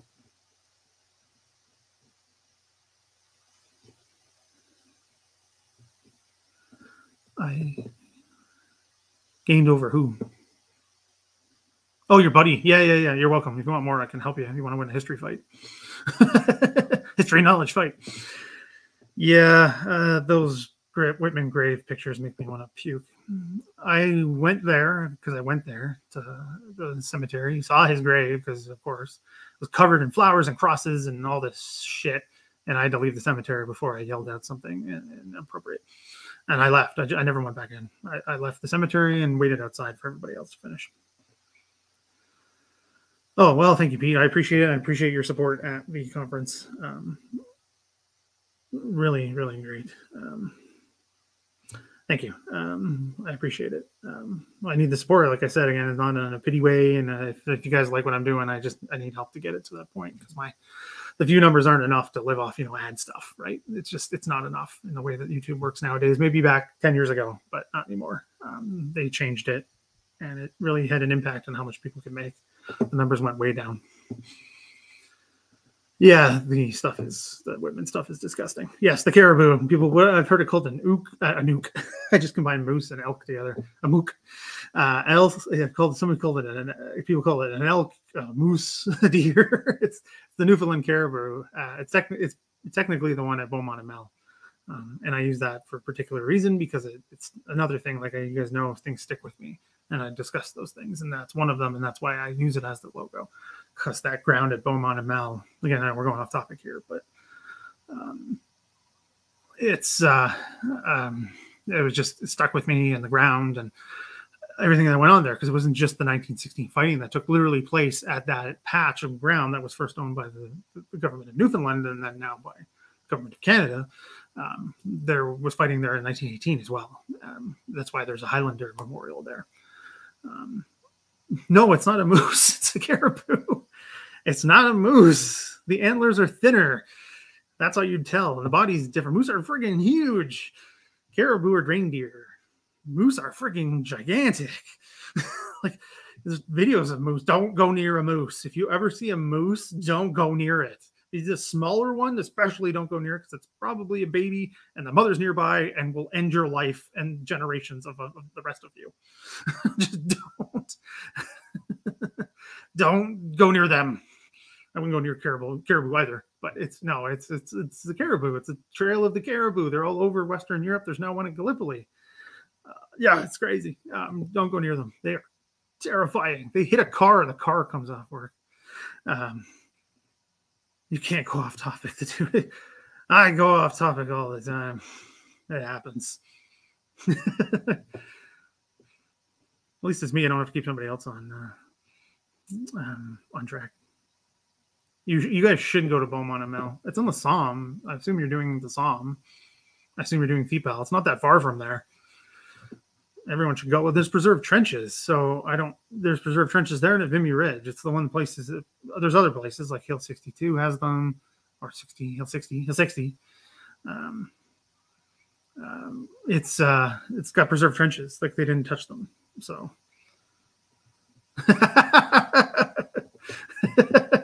that's true. Caribou. Yeah, cars fight, then they get destroyed, and the moose just goes, "What was that?" and walks back off into the forest. Yeah, moose are insane. It's crazy. But yes, caribou is good. I have had it and I like it. Tastes like beef, just lean beef. Yeah, so I wanted to talk about this really quick. So Phil, yeah, so thanks because Woody's told me this himself. Sorry. Hopefully I don't get emotional, because sometimes I do. I almost gave up 2 months ago. I was ready to stop everything. Everything. All of it. Twitter, social media, this. I wasn't going to delete anything. I was going to just stop contributing. It was too much. Too much for nothing. I was taking lots of abuse, lots of neo-Nazi abuse. Now I just kind of let it roll off my shoulder. I've dealt with it better now. The channel wasn't doing well. The numbers had dropped to the worst they'd ever been. Even they were one of my numbers like when I started. So they were really, really, really bad. I was just going to give up and figure out something else. I don't know what, but something else. So hopefully it never gets to that point again. But I was very close to just packing it in. I was doing too much other stuff. I couldn't keep up this, and it wasn't going well, and a lot of negativity coming my way. Not from anybody here, by any means. Definitely not, because you guys are awesome. Just other people, and certain people have belittled my work in the past and said it's pointless and it's not going to be successful in the way you want it to be, and that kind of stuff. So that was really weighing on me and really doing a number on me. So I was very close to just throwing in the towel. yeah, so I get it. I definitely get it. What he's told me about this himself, how he almost gave up, and my numbers are lower than his by a lot. So, and he's done a ton of work, and so have I. And I've been doing other things, obviously. But so yeah, so that's why I like doing things like this, because it helps. And again, you guys have been helping with YouTube channel memberships and being patrons and super chats, and yeah, it's not easy some days. I'm not gonna lie, and I was at the worst point I was with just giving up. I was just gonna announce I'm done. Maybe in the future I'll come back, but no, I'm saying I'm done. But I didn't. I'm glad I didn't, because I don't know what else I would do. This is what I want to do. So everyone's help is fantastic. So thank you. Yeah. So doing this online, I mean, it's pretty unavoidable. Yeah. Well, I've never been to those ones. Makes sense. The ones at Vimy are pretty cool, because they were bored waiting for the construction to get going with the actual monument itself. So they just started to preserve the trenches because they weren't doing anything else. Yeah. Oh, well, thank you, Alex. It's really, really interesting that it's helping you. That's the idea, right? It's helping people who might not know this stuff, or may have heard these stories and want to get it more in depth, or learn how I go about doing what I do, right? Because my stuff is academically based. So I'm glad it's helping you and doing what you're doing, and you're doing great stuff as well, helping bring this story generally out, which is fantastic. Yeah, I mean, sorry, I don't know what NN means, but nosy something. Probably. But yeah, some people have just bring negativity and try to encourage the quitting, which is not helpful. So yeah, James Noonan on Juno Beach. James Noonan, famously known as Scotty from the original Star Trek. Marc Milner talks about it again in Stopping the Panzers, and how that whole thing goes, because he's an artillery. He's a FOO, so a forward observation officer. That's what he's trained to do. He goes in very early on Juno Beach, leads people in, leads some infantry in. He's not in the infantry. That's erroneously claimed. So he goes in, leads an attack in, and joins it, or leads it, or joins it. It's unclear. So they do that. And then he comes back to the OP on the beach and gets fired upon by a sentry, by a Canadian, who lights him up really, really badly. He loses a finger. Sometimes you can see it in the show. He did a pretty good job of trying to hide it because he wanted to. And I mean, in interviews and stuff, he didn't care. He talked about it all the time. But just in the show, he tried to hide it, just, I guess, for character reasons or continuity reasons or whatever. But yeah, he took a serious wound. He lost a finger, comes back into service as a pilot. He learns to fly a plane. Doesn't join the RCAF. He stays in the Canadian Army.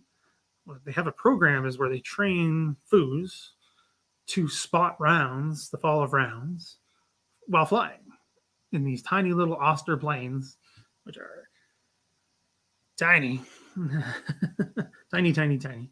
And they are the ones who spot the rounds. And they have to do this upside down, which is insane. And apparently Duna never did combat runs. He just ran out of the war ran out. He did all kinds of Piper Cub, yeah, same idea. Very tiny little thing, and to spot the fall of these rounds, and it's nuts. He never did it in combat, and he was apparently one of the best pilots. But he also did it in a ton of dumb stuff. So I think that's one of the reasons why they kept him out of the field, because he could have gone. He was trained enough time to serve when the war was getting later, but he. The Commonwealth used Osters, but they might have used Cubs as well. I don't remember. I did some digging on this when I did something on Dune a while back, because I did one a little short about celebrities, who had served in the war. Did James Doonan, Eddie Bauer, and not Eddie Bauer, Johnny Bauer. Jesus, that stupid story always gets stuck in my head. Somebody else, I forget. Anyway, so I was just doing some digging into that. I don't remember off the top of my head. Anyway, yeah, so his crazy story, he was doing kind of crazy flights and things, and he got in trouble. They were going to take his license away, not let him do it. But then the war ended, and it didn't really matter. But yeah, so and then he goes on to do an acting career afterwards. He says it because he was just really good at accents, so he decided to try acting. It's crazy how the world works, eh? And how people leave their imprint on these things. It's crazy. Yeah, aero pips. I know, right? Like, it's crazy. It's nuts.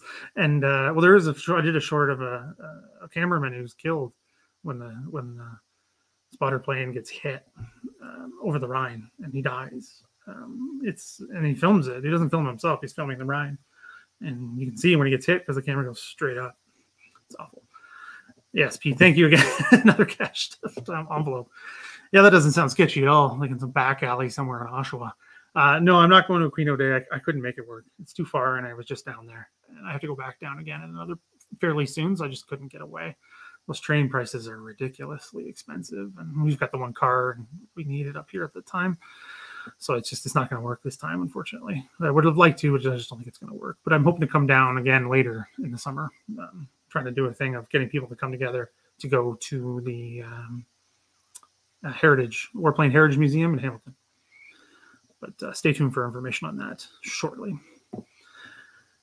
Yeah, I mean, I think I agree with you on this one. I mean, they have the cubes, right, as they're called. I have the book. I just found it again after I cleaned up. I put it somewhere. Anyway, the cubes, they mark their granite blocks that mark the battlefields, right? Because you had the competition that led to the Vimy Memorial, and then you had the one at Second Ypres at Vancouver Corner, the Brooding Soldier. The idea was that the Brooding Soldier was going to be marking all the other battlefields. It was too expensive, so they moved to a granite block. It just happens they put the first one up at Second Ypres, which is the first major battle anyway. So that's what's stuck. The rest are just cubes marking the positions. They're kind of out of the way. Some are next to cemeteries, that kind of thing. Some are in more prominent locations. So they have them. It's just marking the actual spots, the private property. Some of them, it's hard to mark them. It's hard to do that. So I think it's just bringing more attention to them is a good thing. But I don't think we're going to see that with other First World War battlefields moving forward. Not that the centenary is over. I don't think we'll see that ever, to be honest with you. Yeah, all the planes are basically the same. Yes, and Woody did a great show on that. If I forget the name of the guest, that's going to bug me. But yeah, it was a great show. The stuff that the author did on Josephine Baker. Great story.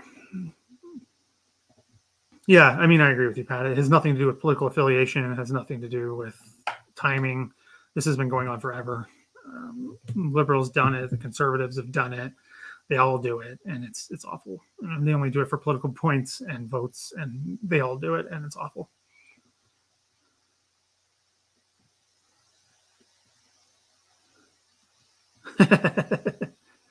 Well, back alleys are more fun. Yes, that is him, Phil. Same guy. Yes, I did know about that. Damian Lewis, that's his name. The author. Great stuff. That was a great show. Yeah, so yes, well, he was the drummer of Def Leppard first, and then lost the arm in a car accident, and then learned to drum with one arm, which is that's insane. And I don't know why I remember that, but I do. I don't know why. The things that we remember, right? It's crazy. Yeah, so I think that's good. There really hasn't been many more questions, unless, again, if somebody wants to, go ahead. I still got lots of time, so you don't have to stick around if you don't want to. Sorry, I just get dehydrated. But yes, I appreciate all the support from those watching. So if anyone has any other questions they want to answer now related to D-Day, Normandy, whatever, by all means, maybe I'll do one again kind of at the end.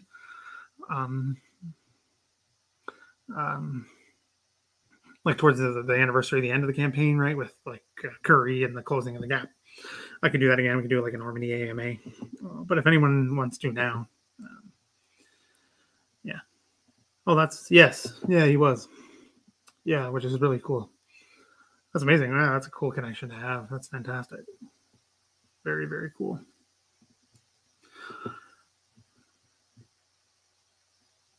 No, I haven't. I've only heard about the project that's being done there, the Puteaux one.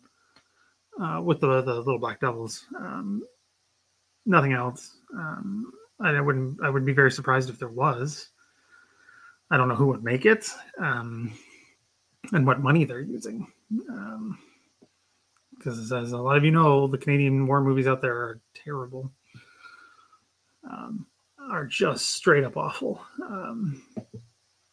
Yeah. Sorry, no. If you have, please tell me. But no. Yeah. So I've already reached the monetization goals. I'm good to go. I don't have to worry about that. So I was talking about for World War I TV for Lucy and Woody, helping them by watching. I want you to watch, of course, and I want to hang out with you guys. But I'm not worried about those numbers anymore. I mean, the more you watch of a video, like say I do a 5-minute video and you only watch 1 minute, like that hurts my numbers because it's called retention.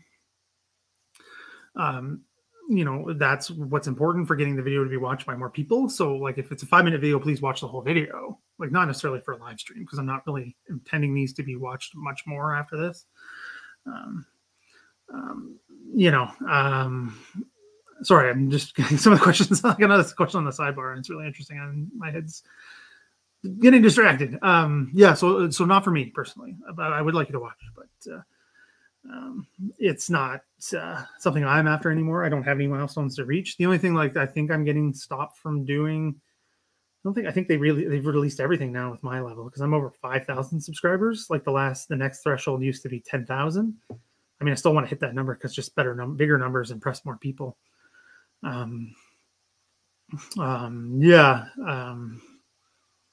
So no, but it helped them. They definitely need it, not me.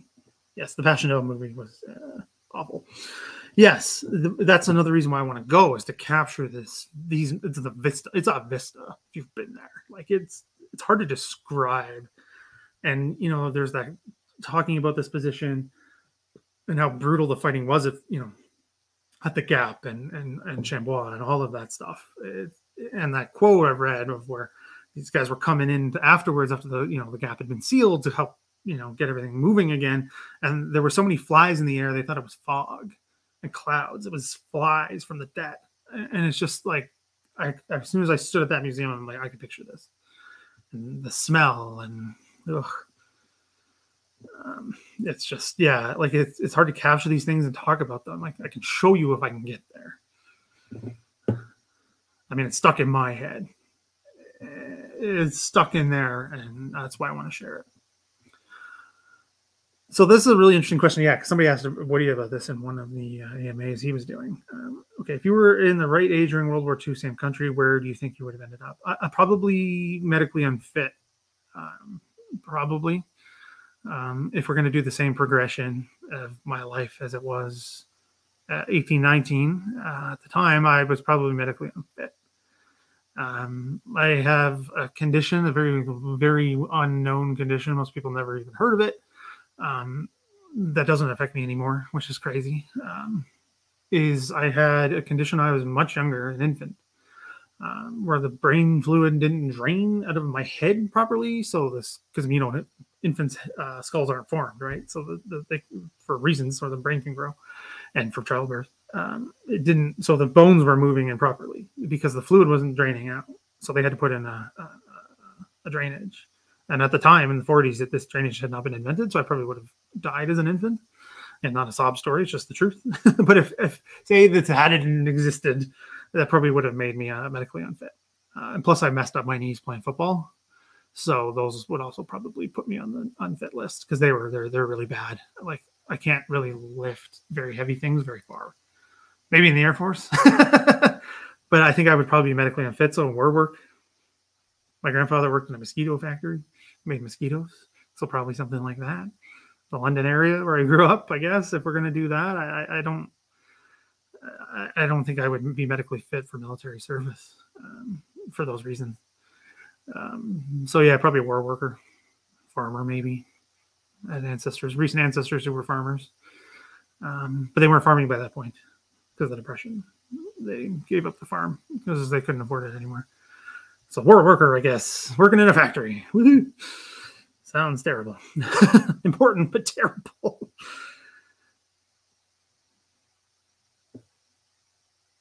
Yeah, I mean, up the hill. It's insane. The Passchendaele love story is completely made up. Yeah, it's all fictional characters. So, and yes, it's Shun Norton, and none of it makes any damn sense. That's terrible. Was you? Yes. Stupendous. Football or soccer? American, as we call it, football, the helmets and pads and beating the shit out of each other type of sport. Football, American football. Not soccer. I did play soccer too, but my knees were already messed up before playing soccer. Yeah.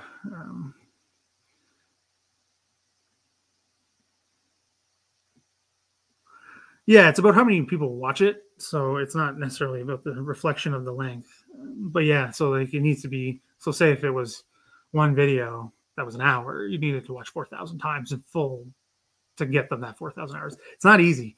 It took me forever to get there. I'm not going to lie. Took forever for me to get there. So they need help. So that's why I'm trying to mention it for them. Yeah, mine were all football. Too short for me to get at my knees. I was 6'3" playing running back. I think that explains why my knees are messed up. Yeah, it's 4,000 hours of full out watch time. So like you guys have been sitting here for 3. So if you watch this whole thing, I'd get the 3 hours. I mean, it doesn't matter anymore. But no one should have gone to watch that movie anyway. It's a terrible movie. Yeah, sorry, Alex. Sorry to burst your bubble there, bud. But it's not good. It's so hard. It took me a year and a half. Yeah, a year and a half. Yeah, it took forever. Yeah, sorry to burst your bubble, but it's not easy unless you have something that goes viral and is in a decent length. But shorts also don't count. So if you're trying to do shorts, it doesn't matter. It won't help you. It'll get you subscribers, but it won't get you watch hour. Sorry, we're going YouTube nerdy here. Yeah, and I played linebacker too. So I was literally in the middle. Yeah, I was literally in the middle of it all the whole time. Anyway, yes, I think it's even 2. Well, I think the average NFL career is 2. But yeah, like star running backs play like 8 years. Yeah. Oh, thank you, George. Well, I'm sure they appreciate that. But yeah, that's what I mean, you know.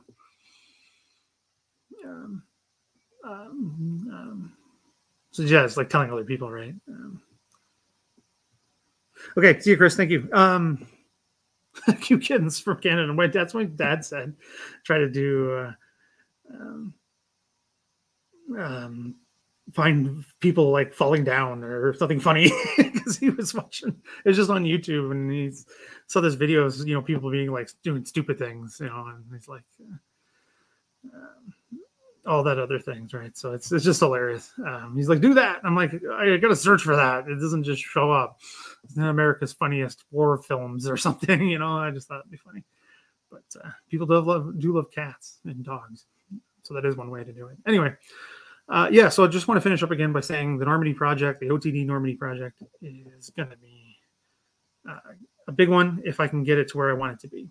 And again, I know a lot of you who were already here at the beginning are am I still here? I think I'm still good. Yes, still here. So I'm going to need help with that. So the way I envision it, it's going to need a trip to Normandy to do it properly. So any support you can give that can help the channel generate some income will be fantastic.